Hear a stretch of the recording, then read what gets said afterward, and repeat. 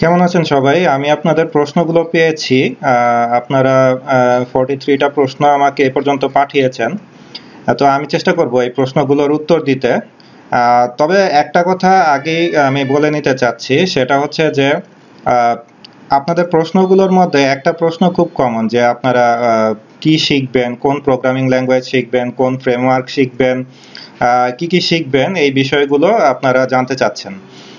তো এক্ষেত্রে আমি একটা জিনিসই বলবো, সেটা হচ্ছে যে অন্য কেউ আপনাকে আসলে বলে দিতে পারবেন না যে আপনাকে কোনটা শিখতে হবে বা কোনটা শিখলে ভালো হবে। এবং এটার প্রধান কারণ হচ্ছে যে একজন যে জিনিসটা আহ, ভালো করতে পারে, অন্য আরেকজন যে সেই একই জিনিসে ভালো করবে এটা কখনো বলা যায় না। আবার এটাও হতে পারে যে একজন যে কারণে একটা জিনিসকে অপছন্দ করে বা সেটার মধ্যে ভালো করতে পারে না, সেটা অন্য কারোর জন্য যে অপছন্দের কারণ হবে বা ভালো না করতে পারার কারণ হবে, বিষয়টা কিন্তু এরকম না। কাজেই এক একজনের কাছে এক একটা জিনিস ভালো লাগতে পারে, আবার এক একজনের কাছে এক একটা জিনিস খারাপ লাগতে পারে। এটা হচ্ছে প্রথম কারণ। দ্বিতীয় কারণ হচ্ছে যে প্রত্যেকটা প্রোগ্রামিং ল্যাঙ্গুয়েজ এবং প্রত্যেকটা ফ্রেমওয়ার্কই আসলে ভালো, এবং এগুলো দিয়ে প্রায় সবকিছুই করা যায়। যদিও কিছু কিছু ফ্রেমওয়ার্ক বা কিছু কিছু ল্যাঙ্গুয়েজ কিছু কিছু কাজের জন্য অন্যগুলোর তুলনায় একটু ভালো কাজ করে, কিন্তু তার মানে এই জিনিসগুলো এমন না যে একটা থেকে আরেকটা খুবই খারাপ বা ভালো। বেশিরভাগ ল্যাঙ্গুয়েজই আসলে সব কাজই করতে পারে, এবং এভাবেই জিনিসগুলা তৈরি করা হয়েছে। আদারওয়াইজ কিন্তু সবাই একটা প্রোগ্রামিং ল্যাঙ্গুয়েজই শিখতো বা একটা ফ্রেমওয়ার্কই শিখতো। যদি এরকম হতো ব্যাপারটা যে সবাই জানে যে পৃথিবীতে এই ল্যাঙ্গুয়েজটাই সবচেয়ে ভালো ল্যাঙ্গুয়েজ, তাহলে কিন্তু সবাই সেটাই শিখবে। অন্য কেউ কিন্তু অন্য কোনো ল্যাঙ্গুয়েজে যাবে না। তো যেহেতু বললাম যে একটা ল্যাঙ্গুয়েজ দিয়ে আপনি আসলে সব কাজই করতে পারবেন মূলত, সো সেটা আসলে আপনি শিখতেই পারেন, কোনো সমস্যা নেই। দ্বিতীয় কথা হচ্ছে, অনেকে বলেন যে আচ্ছা জব মার্কেট কোনটার ভালো। এখন একটা জিনিস চিন্তা করতে হবে যে জব মার্কেটে যখন হচ্ছে গিয়ে কোনো একটা জিনিসের ডিমান্ড থাকে, সেটার জন্য রিসোর্সও কিন্তু বেশি তৈরি হয়। মনে করেন যে পিএইচপিতে সবচেয়ে বেশি জব অ্যাভেলেবেল থাকলে, তাহলে আমরা বলতে পারি যে পিএইচপির ক্যান্ডিডেটও বেশি। যদি 100টা পিএইচপির জব থাকে, তাহলে হয়তো 1000 জন হচ্ছে গিয়ে আপনার পিএইচপির জন্য অ্যাপ্লাই করতে পারে, 1000 জন ক্যান্ডিডেট আছে। অন্যদিকে যদি মনে করেন যে এক্সওয়াইজেড একটা ল্যাঙ্গুয়েজ, সেটাতে যদি হচ্ছে গিয়ে আপনার জব কম থাকে, তাহলে সেটার জন্য হয়তো 100 জন বা 50 জন রিসোর্স পাওয়া যাবে। কাজেই রেশিও করলে দেখা যাবে কিন্তু রেশিওগুলো মোরলেস সমান, কারণ এটা সাপ্লাই ভার্সেস ডিমান্ডের একটা শর্ত, যে আপনার যেটা ডিমান্ড বেশি থাকবে সেটার সাপ্লাইও সেটার সাথে ব্যালেন্স হবে। তো যেটা ডিমান্ড কম সেখানে সাপ্লাইও কম থাকবে ক্যান্ডিডেটের, যেটা ডিমান্ড বেশি সেখানে ক্যান্ডিডেটের সাপ্লাইও বেশি হবে। তো এইসব কারণে আসলে কোনো ল্যাঙ্গুয়েজ বা ফ্রেমওয়ার্ককে আমি মনে করি বাছাই করাটা ঠিক হবে না। তো আমি কিছুদিন আগে আপনাদের জন্য একটা ব্লগ লিখেছিলাম ডেভি স্কিল ব্লগে। সেখানে আমি কিন্তু এজন্য কোনো একটা ল্যাঙ্গুয়েজকে আসলে প্রায়োরিটি দেইনি যে আপনাকে এটা শিখতে হবে। আমি সেখানে বরঞ্চ বলেছিলাম এই যে এই ব্লগটা ভালো সফটওয়্যার ইঞ্জিনিয়ার হওয়ার কিছু দিক নির্দেশনা। তো এখানে গেলে আপনি দেখবেন এই ব্লগে আমি বলেছি যে আপনাকে নিজে মার্কেট অ্যানালাইসিস করতে হবে, নিজে জিনিসটা ঘাটাঘাটি করতে হবে। আপনি যদি জব সাইটে যান এবং সেখানে কিছুদিন ঘোরাফেরা করেন, তাহলে কিন্তু খুব সহজেই আপনি বুঝতে পারবেন যে কোন জবগুলো অ্যাভেলেবল এবং কি ধরনের রিকোয়ারমেন্ট সেখানে দেয়া হয়। এবং এইটা করাটা খুবই জরুরি এই কারণে যে স্পুন ফিডিং বা মুখে তুলে খাওয়ানো, এই জিনিসটা আসলে প্রোগ্রামারদের জন্য খুবই ভয়ঙ্কর একটা বিষয়। কাজেই আপনি কারো কাছে যদি জিজ্ঞাসা করেন যে আমার কোন প্রোগ্রামিং ল্যাঙ্গুয়েজটা শেখা উচিত বা কোন ফ্রেমওয়ার্ক শেখা উচিত, তার মানে হচ্ছে আপনি চাচ্ছেন যে কেউ আপনাকে মুখে তুলে খাওয়াক। এটা হলে যেটা হবে, আপনার ধারণা পরিষ্কার হবে না। কেউ একজন এসে বলবে যে তুমি পাইথন শিখো, কেউ একজন এসে বলবে তুমি জাভা শিখো, কেউ একজন এসে বলবে তুমি সি শার্প বা ডটনেট শিখো। তো এক একজন যেটা শিখতে বলছে, হয় সে সেইটাতে কাজ করে বলে তার কাছে সেটা ভালো মনে হয়, অথবা তার নিজস্ব কোনো কারণে সে হয়তো সেটাকে ভালো মনে করছে, কিন্তু আরেকজনের কাছে কিন্তু সেটা ভালো নাও হতে পারে, এবং এই কারণেই এক একজন আপনাকে এক একটা সাজেশন দিবে। তো আবার কেউ কেউ হয়তো আপনাকে 4-5টা অপশন দিবে যে আচ্ছা আপনি এটা হলে এটা শিখতে পারেন, এটা হলে এটা শিখতে পারেন, এটা হলে এটা শিখতে পারেন। তো সেক্ষেত্রে কিন্তু আলটিমেটলি আপনাকে শেষ পর্যন্ত ডিসাইডই করতে হচ্ছে। তো আপনি যে প্রশ্নের উত্তরটা খুঁজছিলেন যে আমার কোনটা শেখা উচিত, কোনটা দিয়ে আমি শুরু করব, সেটা কিন্তু কোনো উত্তর পেলেন না, কারণ প্রশ্ন করার পর আপনাকে 5জন 5 কথা বললো। সেখানে আপনাকে ডিসাইড করতে হবে যে আপনি কার কথাটা শুনবেন। তারপরে আবার হচ্ছে একজন বা দুইজন হয়তো আপনাকে 5টা অপশনের কথা বললো, সেখানে আপনাকে ডিসাইড করতে হবে যে আপনি কোনটাকে বেছে নেবেন। তো আলটিমেটলি বেছে নেওয়ার দায়িত্ব কিন্তু আপনাকে নিতে হচ্ছে। তো এই জন্য আমি যেটা চাই সেটা হচ্ছে যে আমি বলবো যে এই বিষয়ে আপনাকে ভূমিকা নিতে হবে। আপনি জব সাইটে যাবেন, সেখানে গিয়ে কি কি জব আছে এবং কি কি ধরনের রিকোয়ারমেন্ট সেখানে চাওয়া হয়, সেই জিনিসগুলো আপনাকে বাছাই করতে হবে, এবং সেখানে কিছুদিন সময় দিলে আপনার কাছে পরিষ্কার হতে থাকবে বিষয়গুলো যে আসলে কি ধরনের জব মার্কেটে আছে এবং আপনাকে সেটার জন্য কি কি শিখতে হবে। এরপরের কথা হচ্ছে যে শেখার ক্ষেত্রে বা কোনো কিছুতে ভালো করার ক্ষেত্রে নিজের ভালো লাগাটা খুবই গুরুত্বপূর্ণ ভূমিকা পালন করে। এটা সবচেয়ে বড় কারণ হবে যে আপনি কোন ট্র্যাকে যাবেন, আপনি কোন প্রোগ্রামিং ল্যাঙ্গুয়েজ শিখবেন বা ফ্রেমওয়ার্ক শিখবেন, সেটার পিছনে কারণ হওয়া উচিত যে আপনার কোনটা সবচেয়ে ভালো লাগে। এখন আপনি বলবেন যে আমি এটা কিভাবে বুঝতে পারবো যে আমার কোনটা ভালো লাগে। ওকে, তো এজন্য আপনাকে যেটা করতে হবে সেটা হচ্ছে যেই অপশন 4-5টা অপশন আপনি পাবেন হাতের সামনে, মনে করেন মানুষের সাজেশন থেকে অথবা মনে করেন জব সাইট ঘেটে, আপনাকে 4টা-5টা অপশন হাতের কাছে আনতে হবে যে আচ্ছা এই 5টার ভিতরে আমি কোনো একটা বেছে নিয়ে শুরু করব। তো তখন আপনাকে এই 4টা-5টাই আসলে একটু করে দেখতে হবে। হ্যাঁ, আপনি এখানে আসলে লটারি করে কোনোটা চুজ করতে পারবেন না বা কারো সাজেশনে চুজ করতে পারবেন না। আপনার উচিত হবে আপনার প্রত্যেকটা দিয়ে 1-2টা প্রজেক্ট তৈরি করা বা কিছু কাজ করা এবং এর মাধ্যমে বোঝা। এবং প্রজেক্ট যে খুব বড় প্রজেক্ট হতে হবে এরকম কিন্তু না।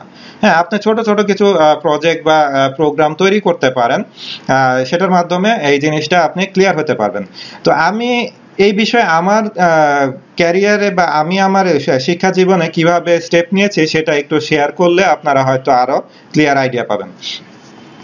তো আমি প্রথমে শুরু করি সি প্রোগ্রামিং ল্যাঙ্গুয়েজ দিয়ে ইউনিভার্সিটিতে, সম্ভবত সেকেন্ড সেমিস্টারে, এবং সেখানে আমি প্রায় 1 বছরের মতো সি দিয়েই শুধু কোড করি। আমার জানা প্রোগ্রামিং ল্যাঙ্গুয়েজ একমাত্র ছিল সি, প্রায় 1 বছর, প্রথম 1 বছর। এবং আমি কম্পিটিটিভ প্রোগ্রামিংয়ে যখন জয়েন করি, 1 বছর সব প্রবলেম, প্রায় 200-300 প্রবলেম আমি শুধু সি প্রোগ্রামিং ল্যাঙ্গুয়েজ দিয়েই সলভ করেছিলাম। তারপরে যেটা হয়, আমাদের ইউনিভার্সিটিতে সি প্লাস প্লাসও করানো হয়। তো আমি এরপরে কোর্স হিসেবে সি প্লাস প্লাস শেখা শুরু করি, এবং সি প্লাস প্লাস শেখার পরে আমি কম্পিটিটিভ প্রোগ্রামিংয়ে সি এর বদলে সি প্লাস প্লাস ব্যবহার করা শুরু করি। তো সি প্লাস প্লাস শেখার পর আমাদের ইউনিভার্সিটিতে আবার জাভাও খুব ভালোভাবে করানো হতো। তো আমাদের জাভার 3টা কোর্স ছিল। একটা কোর্স ছিল জাভা কনসোল বা ডেস্কটপ অ্যাপ্লিকেশন, যেটা J2EE বলে আমরা জানি, সেটা করানো হয়। এরপরে করানো হয় J2EE বা ওয়েব ডেভেলপমেন্ট জাভা দিয়ে। এরপরে করানো হয় J2ME বা মোবাইল বা এমবেডেড প্রোগ্রামিং।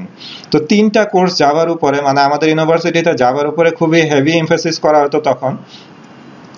তো যে আমি জানি না, এটা আমি বলবো না যে জাভার কোনো সমস্যা, অ্যাকচুয়ালি আমার জাভা ভালো লাগেনি। এটা হচ্ছে আমার নিজস্ব প্রেফারেন্স, এবং কেন ভালো লাগেনি সেটাও আমি বলছি। প্রথম কথা হচ্ছে যে তখন জাভা বেশ অনেক দিন আগের কাহিনী যেহেতু, তো জাভা তখন আমাদের ইনস্টল করতে বা কোড করতে বেশ সমস্যা বোধ করতে হতো। জাভার তেমন কোনো ভালো আইডি তখন ছিল না, একমাত্র নেটবিনস ছিল বা ইক্লিপসে সম্ভবত তখন কাজ করা যেত। তো ইক্লিপস আমার আসলে কখনোই ভালো লাগে না, এটা যার যার পছন্দ অপছন্দ। হ্যাঁ, আমার ভালো লাগতো না, এটা অনেকের কাছে ইক্লিপস পৃথিবীর সেরা আইডিই। তো আমার তখন জাভা ইক্লিপসে করতে ভালো লাগতো না। নেটবিনস আমার মেশিনের তুলনায় খুবই হেভি ছিল, এটা সামহাও আমার জন্য খুব একটা ভালো কাজ করেনি, আমার পছন্দ হয়নি নেটবিনস। তো তো বেশিরভাগ সময় আমরা নোটপ্যাডে বা এই ধরনের কোনো টুলসেই আসলে কোড করতাম জাভার জন্য। আর যেটা হতো সেটা হচ্ছে যে জাভার ইনস্টলেশনের ক্ষেত্রে যে আপনার জেআরই বা জেডিকে গুলো পাথে ঠিকভাবে দেখায় দেওয়া, এটা মানে আমাদের জন্য শিক্ষার্থী হিসেবে খুব আতঙ্কের বিষয় ছিল। মানে ঠিকভাবে না করতে পারলে দেখা যেত কোড কম্পাইল হচ্ছে না, রান হচ্ছে না, এবং আমরা ট্রাবল শুটিং গুলো খুব সহজে করতে পারতাম না। তবে আমাদের জাভার স্যার ছিলেন সবচেয়ে ভালো স্যার ইউনিভার্সিটিতে। আমি বলবো যে আমাদের one of the best teacher ছিলেন জাভাতে উনি, এবং উনি খুবই ভালোভাবে আমাদের শেখাতেন, অনেক ইন্টারেস্টিং বিষয় শেখাতেন, অনেক কিছু শেখাতেন। কিন্তু তারপরে জাভা কেন জানি আমার সাথে খুব একটা সেট হচ্ছিল না। আর এর আরো একটা কারণ ছিল যে আমি কম্পিটিটিভ প্রোগ্রামিং যে সি ব্যবহার করতাম বা সি প্লাস প্লাস ব্যবহার করতাম, সেটা আমি করতাম ভিজুয়াল স্টুডিও দিয়ে। ভিজুয়াল স্টুডিওতে আমি করতাম। তো ভিজুয়াল স্টুডিও আইডিটা আমার কাছে খুবই ফ্রেন্ডলি এবং খুবই ফ্লেক্সিবল মনে হতো। খুব সহজে আমি কাজগুলো করতে পারতাম। তো সেখানে থেকে আসার কারণেই হয়তো বা জাভার আইডি বা কোডিং এর অভ্যাসটাতে আমি প্রথমে একটু ধাক্কা খেয়ে যাই আর কি। তো জাভার বিভিন্ন কাজগুলো করতে গিয়ে আমার আরো কিছু সমস্যা হয়, যেমন হচ্ছে যে আমি ডকুমেন্টেশন জাভা ডক্সে যেভাবে থাকে সেখানে মনে করেন যে সিগনেচার গুলো শুধু বলা থাকতো, কিন্তু কিভাবে সেটা ব্যবহার করতে হবে সেটা আসলে কোনো উদাহরণ দেয়া থাকতো না। আর তখনকার দিনে আসলে ইউটিউব ছিল না, স্ট্যাক ওভারফ্লো ছিল না, ওয়েবসাইট হেল্প ছিল খুবই কম। তো এমএসডিএন এ আবার আমি দেখতাম যে হচ্ছে গিয়ে উদাহরণ দেয়া থাকতো যে আপনার এই ফাংশনটা বা মেথডটা কিভাবে ব্যবহার করতে হবে, এটার একটা পুরো রিয়েল লাইফ এক্সাম্পল সেখানে কোড স্নিপেট হিসেবে দেয়া থাকতো। তো এটা আমাকে প্রথম দিকে খুব অ্যাট্রাক্ট করেছে যে আচ্ছা, আমি তো এটা খুব সহজে শিখতে পারছি। তো যাই হোক, জাভাতে 3টা কোর্স করলাম আমি, এবং করে খুব একটা মজা পেলাম না আমি। তো তারপরে যেটা হচ্ছে যে আমি আমাদের ইউনিভার্সিটিতে অপশনাল কোর্স হিসেবে C#.net ASP.NET শেখানো হতো। তো আমি সেটা অপশনাল কোর্স হিসেবে আমাদের একটা কোর্স নিতে হয়, তো আমি অন্য কোর্সের বদলে সেই কোর্সটা নিয়ে নিই।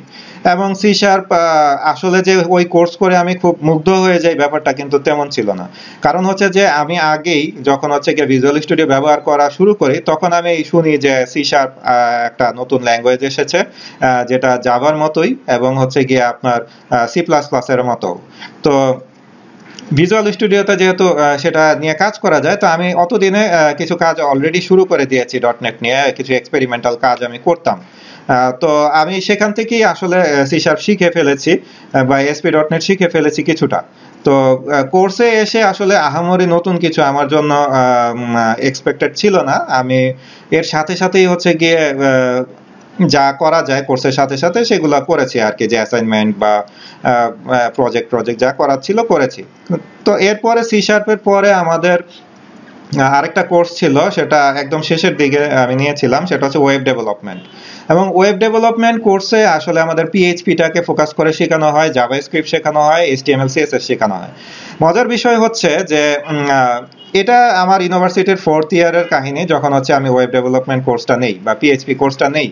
কিন্তু পিএইচপি তখন শিখলেও HTML CSS জাভাস্ক্রিপ্ট আসলে আমি শিখে ফেলেছি ততদিনে অনেক আগেই। কারণ কথা হচ্ছে যে জাভাতে J2EE কোর্স করার সময় সেগুলা কিছুটা লেগেছে, ডটনেট বা ASP.NET করার সময় লেগেছে, কিন্তু তারও আগে আমি এটা শুরু করি, ইভেন জাভা কোর্সে যাওয়ারও আগে। সেটা কিভাবে?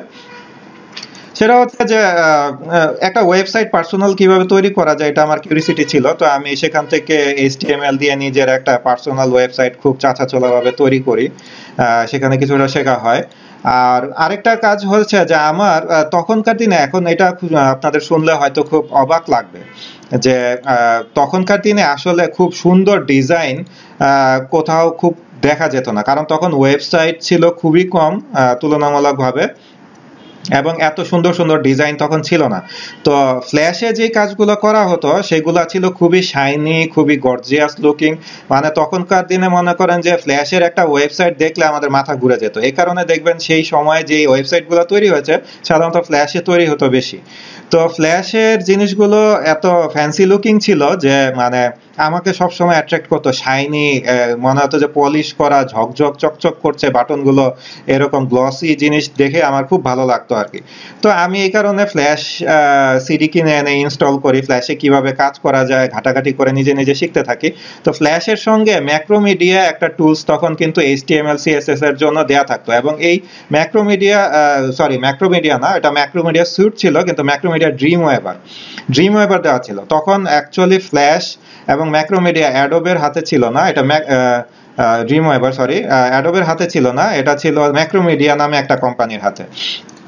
তো আমি ওই ড্রিমওয়েভার টুলটাতে এইচটিএমএল এবং সিএসএস খুব সহজে শেখা শুরু করি, কারণ সেটার ইন্টেলিজেন্স খুব ভালো ছিল। ভিজুয়াল স্টুডিওতে যেমন আমার কোড করতে হিন্ট পেতে খুব সহজ হতো, কোনো কিছু ডট দিলেই চলে আসতো, সেখান থেকে আমি দেখে নিতে পারতাম যে কোনটা কি, সেটা ডকুমেন্টেশন বা হিন্টও কিছু দেয়া থাকতো। তেমন হচ্ছে গিয়ে ড্রিমওয়েভারেও এই কাজটা করা যেত। তো আমি মূলত সিএসএস এবং এইচটিএমএল সেখান থেকেই শিখে ফেলেছি। বই বা কোনো ওয়েবসাইটে বা ভিডিওর তো প্রশ্নই আসে না, আসলে আমার যাওয়া লাগেনি। তো এইচটিএমএল সিএসএস শিখেছি, ফ্ল্যাশ শিখেছি, অ্যাকশন স্ক্রিপ্টও অল্প অল্প কিছু শিখেছিলাম। তো এর সঙ্গে সঙ্গে আমি ইনফ্যাক্ট মাঝে মধ্যে ওই গ্রাফিক্স ডিজাইন তখন আমার কাছে একটু খুব মানে অ্যাট্রাক্ট করে আমাকে। তো আমি এই জন্য একসময় ইভেন মায়াও ইনস্টল করেছিলাম আমার মেশিনে, এবং এক সময় মানে এমনও চিন্তা করেছিলাম যে প্রোগ্রামিং ছেড়ে হচ্ছে গিয়ে পুরো মায়াতে 3D ডিজাইনের দিকে চলে যাব। কিন্তু সেটা আসলে সাময়িক চিন্তা ভাবনা ছিল, পরবর্তীতে আমি সেখান থেকে সরে আসি। এবং এ ধরনের চিন্তার পিছনে কারণ হচ্ছে যে আমার ইচ্ছা ছিল গেম ডেভেলপমেন্ট করার, কারণ আমি প্রোগ্রামিং এ এসেছিলাম গেম ডেভেলপমেন্ট করব এইরকম একটা আশা নিয়ে। কিন্তু যখন আমি প্রোগ্রামিং কোর্সগুলো করতে গিয়ে দেখলাম যে তখন গেম ডেভেলপমেন্ট আসলেই অনেক কঠিন কাজ ছিল, আর মার্কেটে কোনো জবও ছিল না। কঠিন কাজ ছিল কারণ হচ্ছে যে আপনার দেখা যেত যে আপনার এটার জন্য তেমন ভালো কোনো ফ্রেমওয়ার্ক ছিল না গেম ডেভেলপমেন্ট করার জন্য। আমাদেরকে একদম র লেভেলে ওপেন জিএল বা এ ধরনের কোনো ফ্রেমওয়ার্ক ব্যবহার করে হচ্ছে গিয়ে কাজগুলো করতে হতো, এবং সেটা খুবই মানে কোডগুলো ইনিশিয়াল কাজই অনেক জটিল ছিল। এবং যেহেতু ইউটিউব ছিল না, কোনো ওয়েবসাইট ছিল না এই বিষয়ে আমাদেরকে গাইড করার জন্য, তো এটা আমি বুঝতে পারি যে এই মুহূর্তে আমার পক্ষে খুবই কঠিন কাজ হয়ে যাবে। আর বিশেষ করে হেল্প নেওয়ার মতো কোনো সিনিয়র ভাই বা কেউ ছিল না যে যার কাছে আমি গিয়ে ইনিশিয়াল বিষয়টা শিখতে পারি।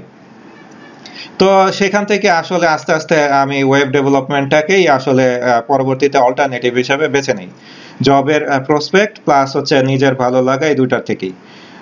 তো আসলে তাহলে কি দেখা যাচ্ছে যে আমি কয়টা ল্যাঙ্গুয়েজ শিখলাম? C, C plus plus, Java, C sharp, PHP, এবং বলতে পারেন অ্যাকশন স্ক্রিপ্টও। তো 6টা মোটামুটি ল্যাঙ্গুয়েজে আমার প্রোগ্রামিং করা হয়ে গেল। এবং আমি যখনই কোনোটা নিয়ে কাজ করেছি অ্যাটলিস্ট এতটুকু পর্যন্ত গিয়েছি যে সেটার কয়েকটা ফ্রেমওয়ার্ক দেখেছি, বা সেটা নিয়ে কিছুদিন সময় দিয়েছি, 1 মাস মতো বা কয়েক মাস মতো, যে ওটা দিয়ে আমি কিছু একটা তৈরি করেছি, করে নিজে এটা দেখেছি যে আচ্ছা এটা দিয়ে কি কি করা যায়। তো ব্যাপারটা এরকম ছিল না যে আমি ওটার শুধু গিয়ে ওয়েবসাইটে ঘোরাফেরা করে দেখে আসলাম, বা একে ওকে জিজ্ঞেস করলাম যে আচ্ছা পিএইচপি কেমন হবে বা এই হবে সেই হবে, আমি ওগুলো নিয়ে ঘাটাঘাটি করতাম। ইনফ্যাক্ট পিএইচপি যখন আমি করতে শুরু করি তখন আমি ঘাটতে থাকলাম যে পিএইচপির কি কি ফ্রেমওয়ার্ক আছে। দেখলাম কেক পিএইচপি, কোড ইগনাইটার আছে। সেখান থেকে আমি ক্লু পেলাম যে আচ্ছা মানে রুবি অন রেলস বা রুবি ল্যাঙ্গুয়েজ আছে, তো আমি সেইটাও শিখেছি। তো এটা বলতে ভুলে গেছিলাম, আমি 7টা ল্যাঙ্গুয়েজ তাহলে শিখেছি। রুবি অন রেলসও আমি শিখেছি, এবং রুবি অন রেলস দিয়ে আমি 2-একটা প্রজেক্টও তৈরি করেছিলাম তখন আর কি। এবং একবার আমার মনে হয়েছিল আমি আসলে রুবি অন রেলসেই কাজ করা শুরু করব, আমি অন্য কোনোটাতে যাব না। যদিও ASP.NET বা সি শার্প আমার ভালো লাগছিল, কিন্তু ওই মুহূর্তে আমার রুবি অন রেলসের প্রতি খুব আগ্রহ তৈরি হয়ে যায়। তো রুবি অন রেলস কে আমি দেখলাম কেক পিএইচপির সাথে একই রকম ফ্রেমওয়ার্ক মেইনটেইন করতে, মানে স্ট্রাকচারটা অনেক সিমিলার ছিল। মনে হচ্ছিল কেক পিএইচপিটা আসলে রুবি অন রেলসকেই কপি করে তৈরি করা। আমি সত্য মিথ্যা জানি না, বাট আমার কাছে এমনই মনে হয়েছে আর কি। তো এই সময়ে যখন আমি জবের জন্য পাশ করার পরে জব খুঁজছি, তখন আমার ইচ্ছা ছিল শেষ মুহূর্তে যে আমি ডটনেটে জব চাই, ডটনেটে আমি কাজ করতে চাই। তো একটা কোম্পানিতে আমি ইন্টারভিউ দেই এবং তারা আমাকে চাকরি দিয়ে দিতে চায়, কিন্তু সেই মুহূর্তে আমার এক সিনিয়র ভাই, উনি এমভিপি ASP.NET এ। তো আমি হচ্ছে গিয়ে তার কিছু পরামর্শ নেই, তো উনি বললেন তুমি আমার ফার্মে চলে আসো। তো এজন্য আমি ওই চাকরিটা ছেড়ে দিই আর কি। ওই চাকরিটা ছিল হচ্ছে গিয়ে আপনার .NET-এই। তো আমি সেই চাকরিটা ছেড়ে ওয়েট করতে থাকি, কিন্তু ওনাদের রিক্রুটমেন্ট প্রসেসে একটু দেরি হয়ে যায়। তো সেই মুহূর্তে হচ্ছে গিয়ে আমি প্রায় কয়েক মাস বসা ছিলাম। তো বসা থাকলে যেটা হয় যে একটা ফ্রাস্ট্রেশন চলে আসে, তো এই জন্য আমি দ্রুত কোনো চাকরিতে জয়েন করতে চেষ্টা করি। তো সেই মুহূর্তে .NET এর কোনো অপশন আমার হাতে আসেনি। আমি আসলে ইউনিভার্সিটি লাইফে খুব সিনিয়রদের সাথে খুব একটা মানে ওভাবে রিলেশন রাখিনি যে হ্যাঁ আপনার ভাই ফোন নাম্বার দেন বা যোগাযোগ করার কি উপায়, এগুলো আমি কালেক্ট করিনি। তো ব্যাপারটা হচ্ছে যে অনেক সিনিয়র ভাইয়ের সাথে পরিচয় ছিল, সবাই ভালো জানতো, কিন্তু যখন পাশ করে সবাই এক একজন এক এক দিকে চলে গেলাম, তখন কিন্তু আর কারো কোনো যোগাযোগ করার উপায় আমার ছিল না কারো সাথে। তো সেই ক্ষেত্রে আমি একটা বলতে পারেন যে বিপদেই পড়ে যাই আর কি। তো কিছু ফ্রেন্ড একটা কোম্পানিতে জয়েন করে, তো তাদের থ্রুতে পরবর্তীতে আমি হচ্ছে গিয়ে ওই কোম্পানিতে অ্যাপ্লাই করি। তো তারা আসলে আমাকে পিএইচপির জব অফার করে। তো পিএইচপি আমি যেহেতু জানতাম, আমি পিএইচপিতে যেতে আসলে চাচ্ছিলাম না, কিন্তু জানতাম যে আমি হ্যাঁ কাজ করতে পারবো। তো তারা বলে যে তারা একটা ফ্রেমওয়ার্ক প্রাদো নামে, পিএইচপির একটা ফ্রেমওয়ার্ক আছে প্রাদো, PRADO। তো প্রাদো ফ্রেমওয়ার্কটা আসলে বলা যায় ASP.NET এর একদম হুবহু কপি করে তৈরি করা। তো তারা আমাকে বলে যে এটা ASP.NET এর মতোই। তো আমি ঘাটাঘাটি করে দেখি যে আসলে বিষয়টা তাই। তো আমি খুব দ্রুত আসলে সেটা শিখে নিতে পারি প্রাদো ফ্রেমওয়ার্কটা। তো আমি সেটা শিখে অ্যাপ্লাই করি। তো তারা অ্যাকচুয়ালি ইন্টারভিউতে আমাকে মূলত আমার কোডিং স্কিলটাই দেখে যে আমি লজিক্যালি কতটা মানে সুইটেবল। তো সেটার পরে তারা আমাকে চাকরি দিয়ে দেয়। তো আমি সেখানে পিএইচপি প্রোগ্রামার হিসেবে জয়েন করি এবং পিএইচপি নিয়ে প্রায় 9 মাস মতো সেখানে কাজ করি। তারপর পিএইচপি নিয়ে 9 মাস কাজ করার পরে আমার মনে হয় যে আমি এখন চাচ্ছি আসলে .NET-এ চলে যেতে। তো সেই সিনিয়র ভাই আমাকে তখন বলেন যে এখন অপশন আছে, তুমি চাইলে আসতে পারো। তো তখন আমি ওই পিএইচপির জব ছেড়ে আসলে ASP.NET ট্র্যাকে চলে যাই, ট্র্যাক চেঞ্জ করে। ইন দ্য মিন টাইম আমি বাসায় ASP.NET নিয়ে কাজ করেছি নিজেকে তৈরি করার জন্য। তো সেখানে জয়েন করতে আমার তেমন খুব বেগ পেতে হয়নি। প্রশ্ন যা ছিল খুব সহজ সহজ প্রশ্ন ছিল, আমি খুব সহজেই হচ্ছে গিয়ে সেখানে চাকরিটা পেয়ে যাই। এবং সেই থেকে আমি .NET এর সাথে আছি। কিন্তু এই মুহূর্তে আমি বলবো যে অনেক প্রোগ্রামিং ল্যাঙ্গুয়েজে আমাকে প্যারালালি কাজ করতে হচ্ছে। এখানে পাইথন নিয়ে কাজ করতে হচ্ছে, গ্রুভি নিয়ে কাজ করতে হচ্ছে, আর যেগুলোর নাম বললাম যেগুলো করা হয়েছে সেগুলোতে বলতে গেলে শুধুমাত্র অ্যাকশন স্ক্রিপ্ট বাদ দিলে বাকি সবগুলোতেই আমার রেগুলার কাজ করতে হয়েছে। এর একটা কারণ হচ্ছে যে ক্লায়েন্টের কাছে যখন আমি ক্লায়েন্টের সাথে যখন কাজ করি, তখন ক্লায়েন্ট এক একটা প্রজেক্ট এক একটা প্রোগ্রামিং ল্যাঙ্গুয়েজ বা ফ্রেমওয়ার্কে আমার কাছে আসতো। তো সেগুলোর ইনিশিয়াল দায়িত্ব যেহেতু আমার ঘাড়ে পড়তো, তো আমার সেগুলো সামাল দিতে হতো। এবং এইরকম মাল্টিপল ল্যাঙ্গুয়েজ জানা, মাল্টিপল ফ্রেমওয়ার্ক জানার কারণেই আসলে আমার ক্লায়েন্ট আমাকে খুব পছন্দ করতো, এবং সেই কারণে আমার জন্য ক্লায়েন্টকে সার্ভিস দেওয়া খুব সহজ হয়ে যায় আর কি। ইভেন যখন আমি টিম বিল্ড করি, তখন টিমের এক একজনকে এক এক প্রজেক্টে আমার ম্যানেজ করা খুব সহজ হয়ে যায়। আমি পিএইচপির কাজ একজনকে দিলাম, একজনকে .NET এর কাজ দিলাম, একজনকে জাভার কাজ দিলাম। তো আমি সবগুলো কাজই বুঝে নিতে পারতাম, তাদের সাথে কমিউনিকেশন করতে পারতাম।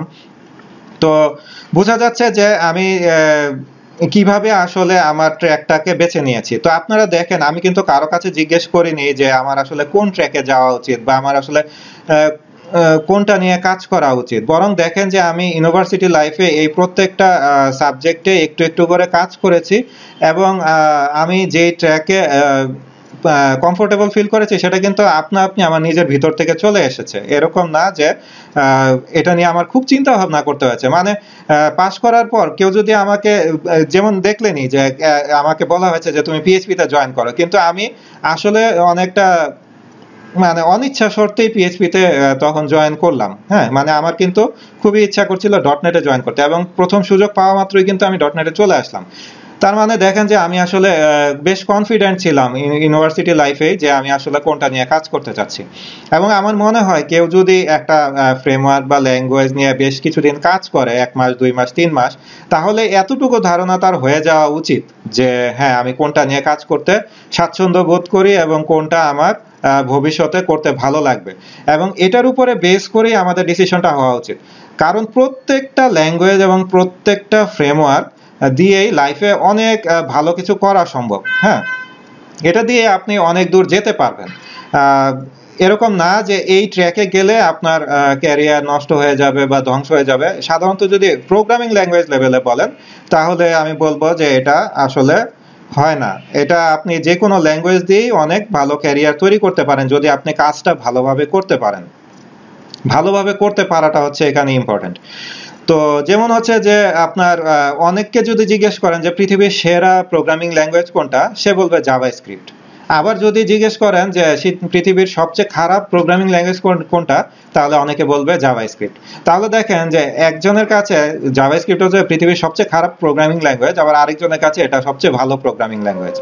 তো জাভাস্ক্রিপ্ট যদি আসলে সবচেয়ে ভালো বা সবচেয়ে খারাপ হতো, তাহলে তো আসলে আমরা দেখতাম না যে কেউ এটা নিয়ে কাজ করছে, বা হয়তো সবাই এটা নিয়ে কাজ করতো। তার মানে হচ্ছে যে কোনোটাই আসলে সত্য না, সবচেয়ে ভালো না সবচেয়ে খারাপও না। হ্যাঁ, এটা একটা জাস্ট প্রোগ্রামিং ল্যাঙ্গুয়েজ, এবং এটাতে যারা ভালো করবে তারা এটাকে সবচেয়ে ভালো মনে করবে, আর যারা এটাতে খুব খারাপ করবে তারা এটাকে সবচেয়ে খারাপ প্রোগ্রামিং ল্যাঙ্গুয়েজ মনে করবে।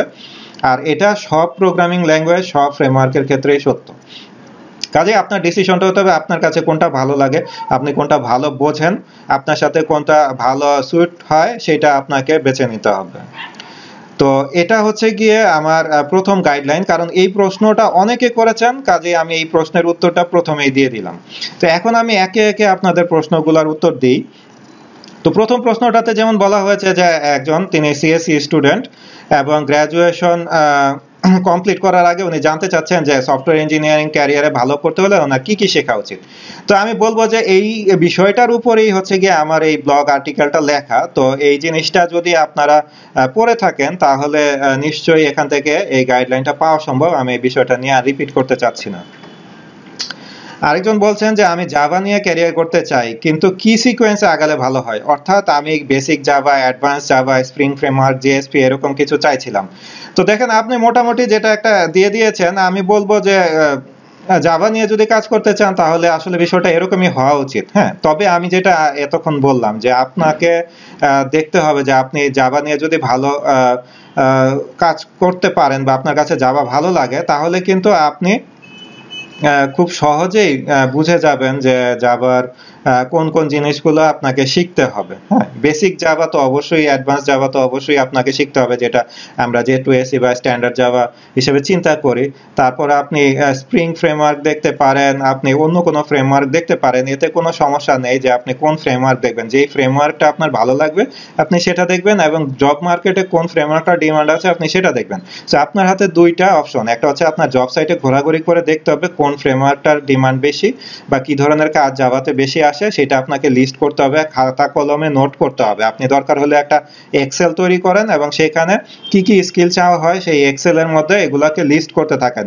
সাধারণত জব সাইটে প্রতি দিন 10টার মতো আইটি জব পোস্ট হয় অন এন এভারেজ। সেখান থেকে আপনি কয়েক মাস ট্র্যাক করলেই বুঝে যাওয়ার কথা যে কোনটা আসলে আপনাকে শিখতে হবে। কাজে এই জিনিসগুলো আসলে জিজ্ঞেস করার কিছু নাই, এগুলো খুব সিম্পলি আপনি জব সাইট থেকে বের করে নিতে পারেন, এবং আপনার কোনটা ভালো লাগে সেটার উপরে বেস করে আপনাকে ডিসিশন নিতে হবে। পরবর্তীতে আপনি একজন জানতে চাচ্ছেন যে চাকরি অভিজ্ঞতা সম্পর্কে জানতে চাচ্ছি, আর ভবিষ্যতে চাকরি পেতে কোন বিষয়গুলোতে জোর দিতে হবে। আচ্ছা, এটা এক সেন্সে খুব ভালো একটা প্রশ্ন। কারণ হচ্ছে যে আপনাকে যখন চাকরি নিয়ে চিন্তা করতে হবে তখন আপনাকে চিন্তা করতে হবে যে চাকরির দাতা আসলে কিভাবে চিন্তা করে। আপনি যদি ক্যান্ডিডেটের মতো চিন্তা করেন তাহলে হবে না, আপনাকে চিন্তা করতে হবে যে আপনাকে চাকরি দিবে বা রিক্রুট করবে সে আসলে কিভাবে বিষয়টিকে দেখে, আপনার কাছে সে কি ধরনের স্কিল চায়, কেমন লোক সে আসলে নিতে চাচ্ছে, কেমন এমপ্লয়ি তার দরকার।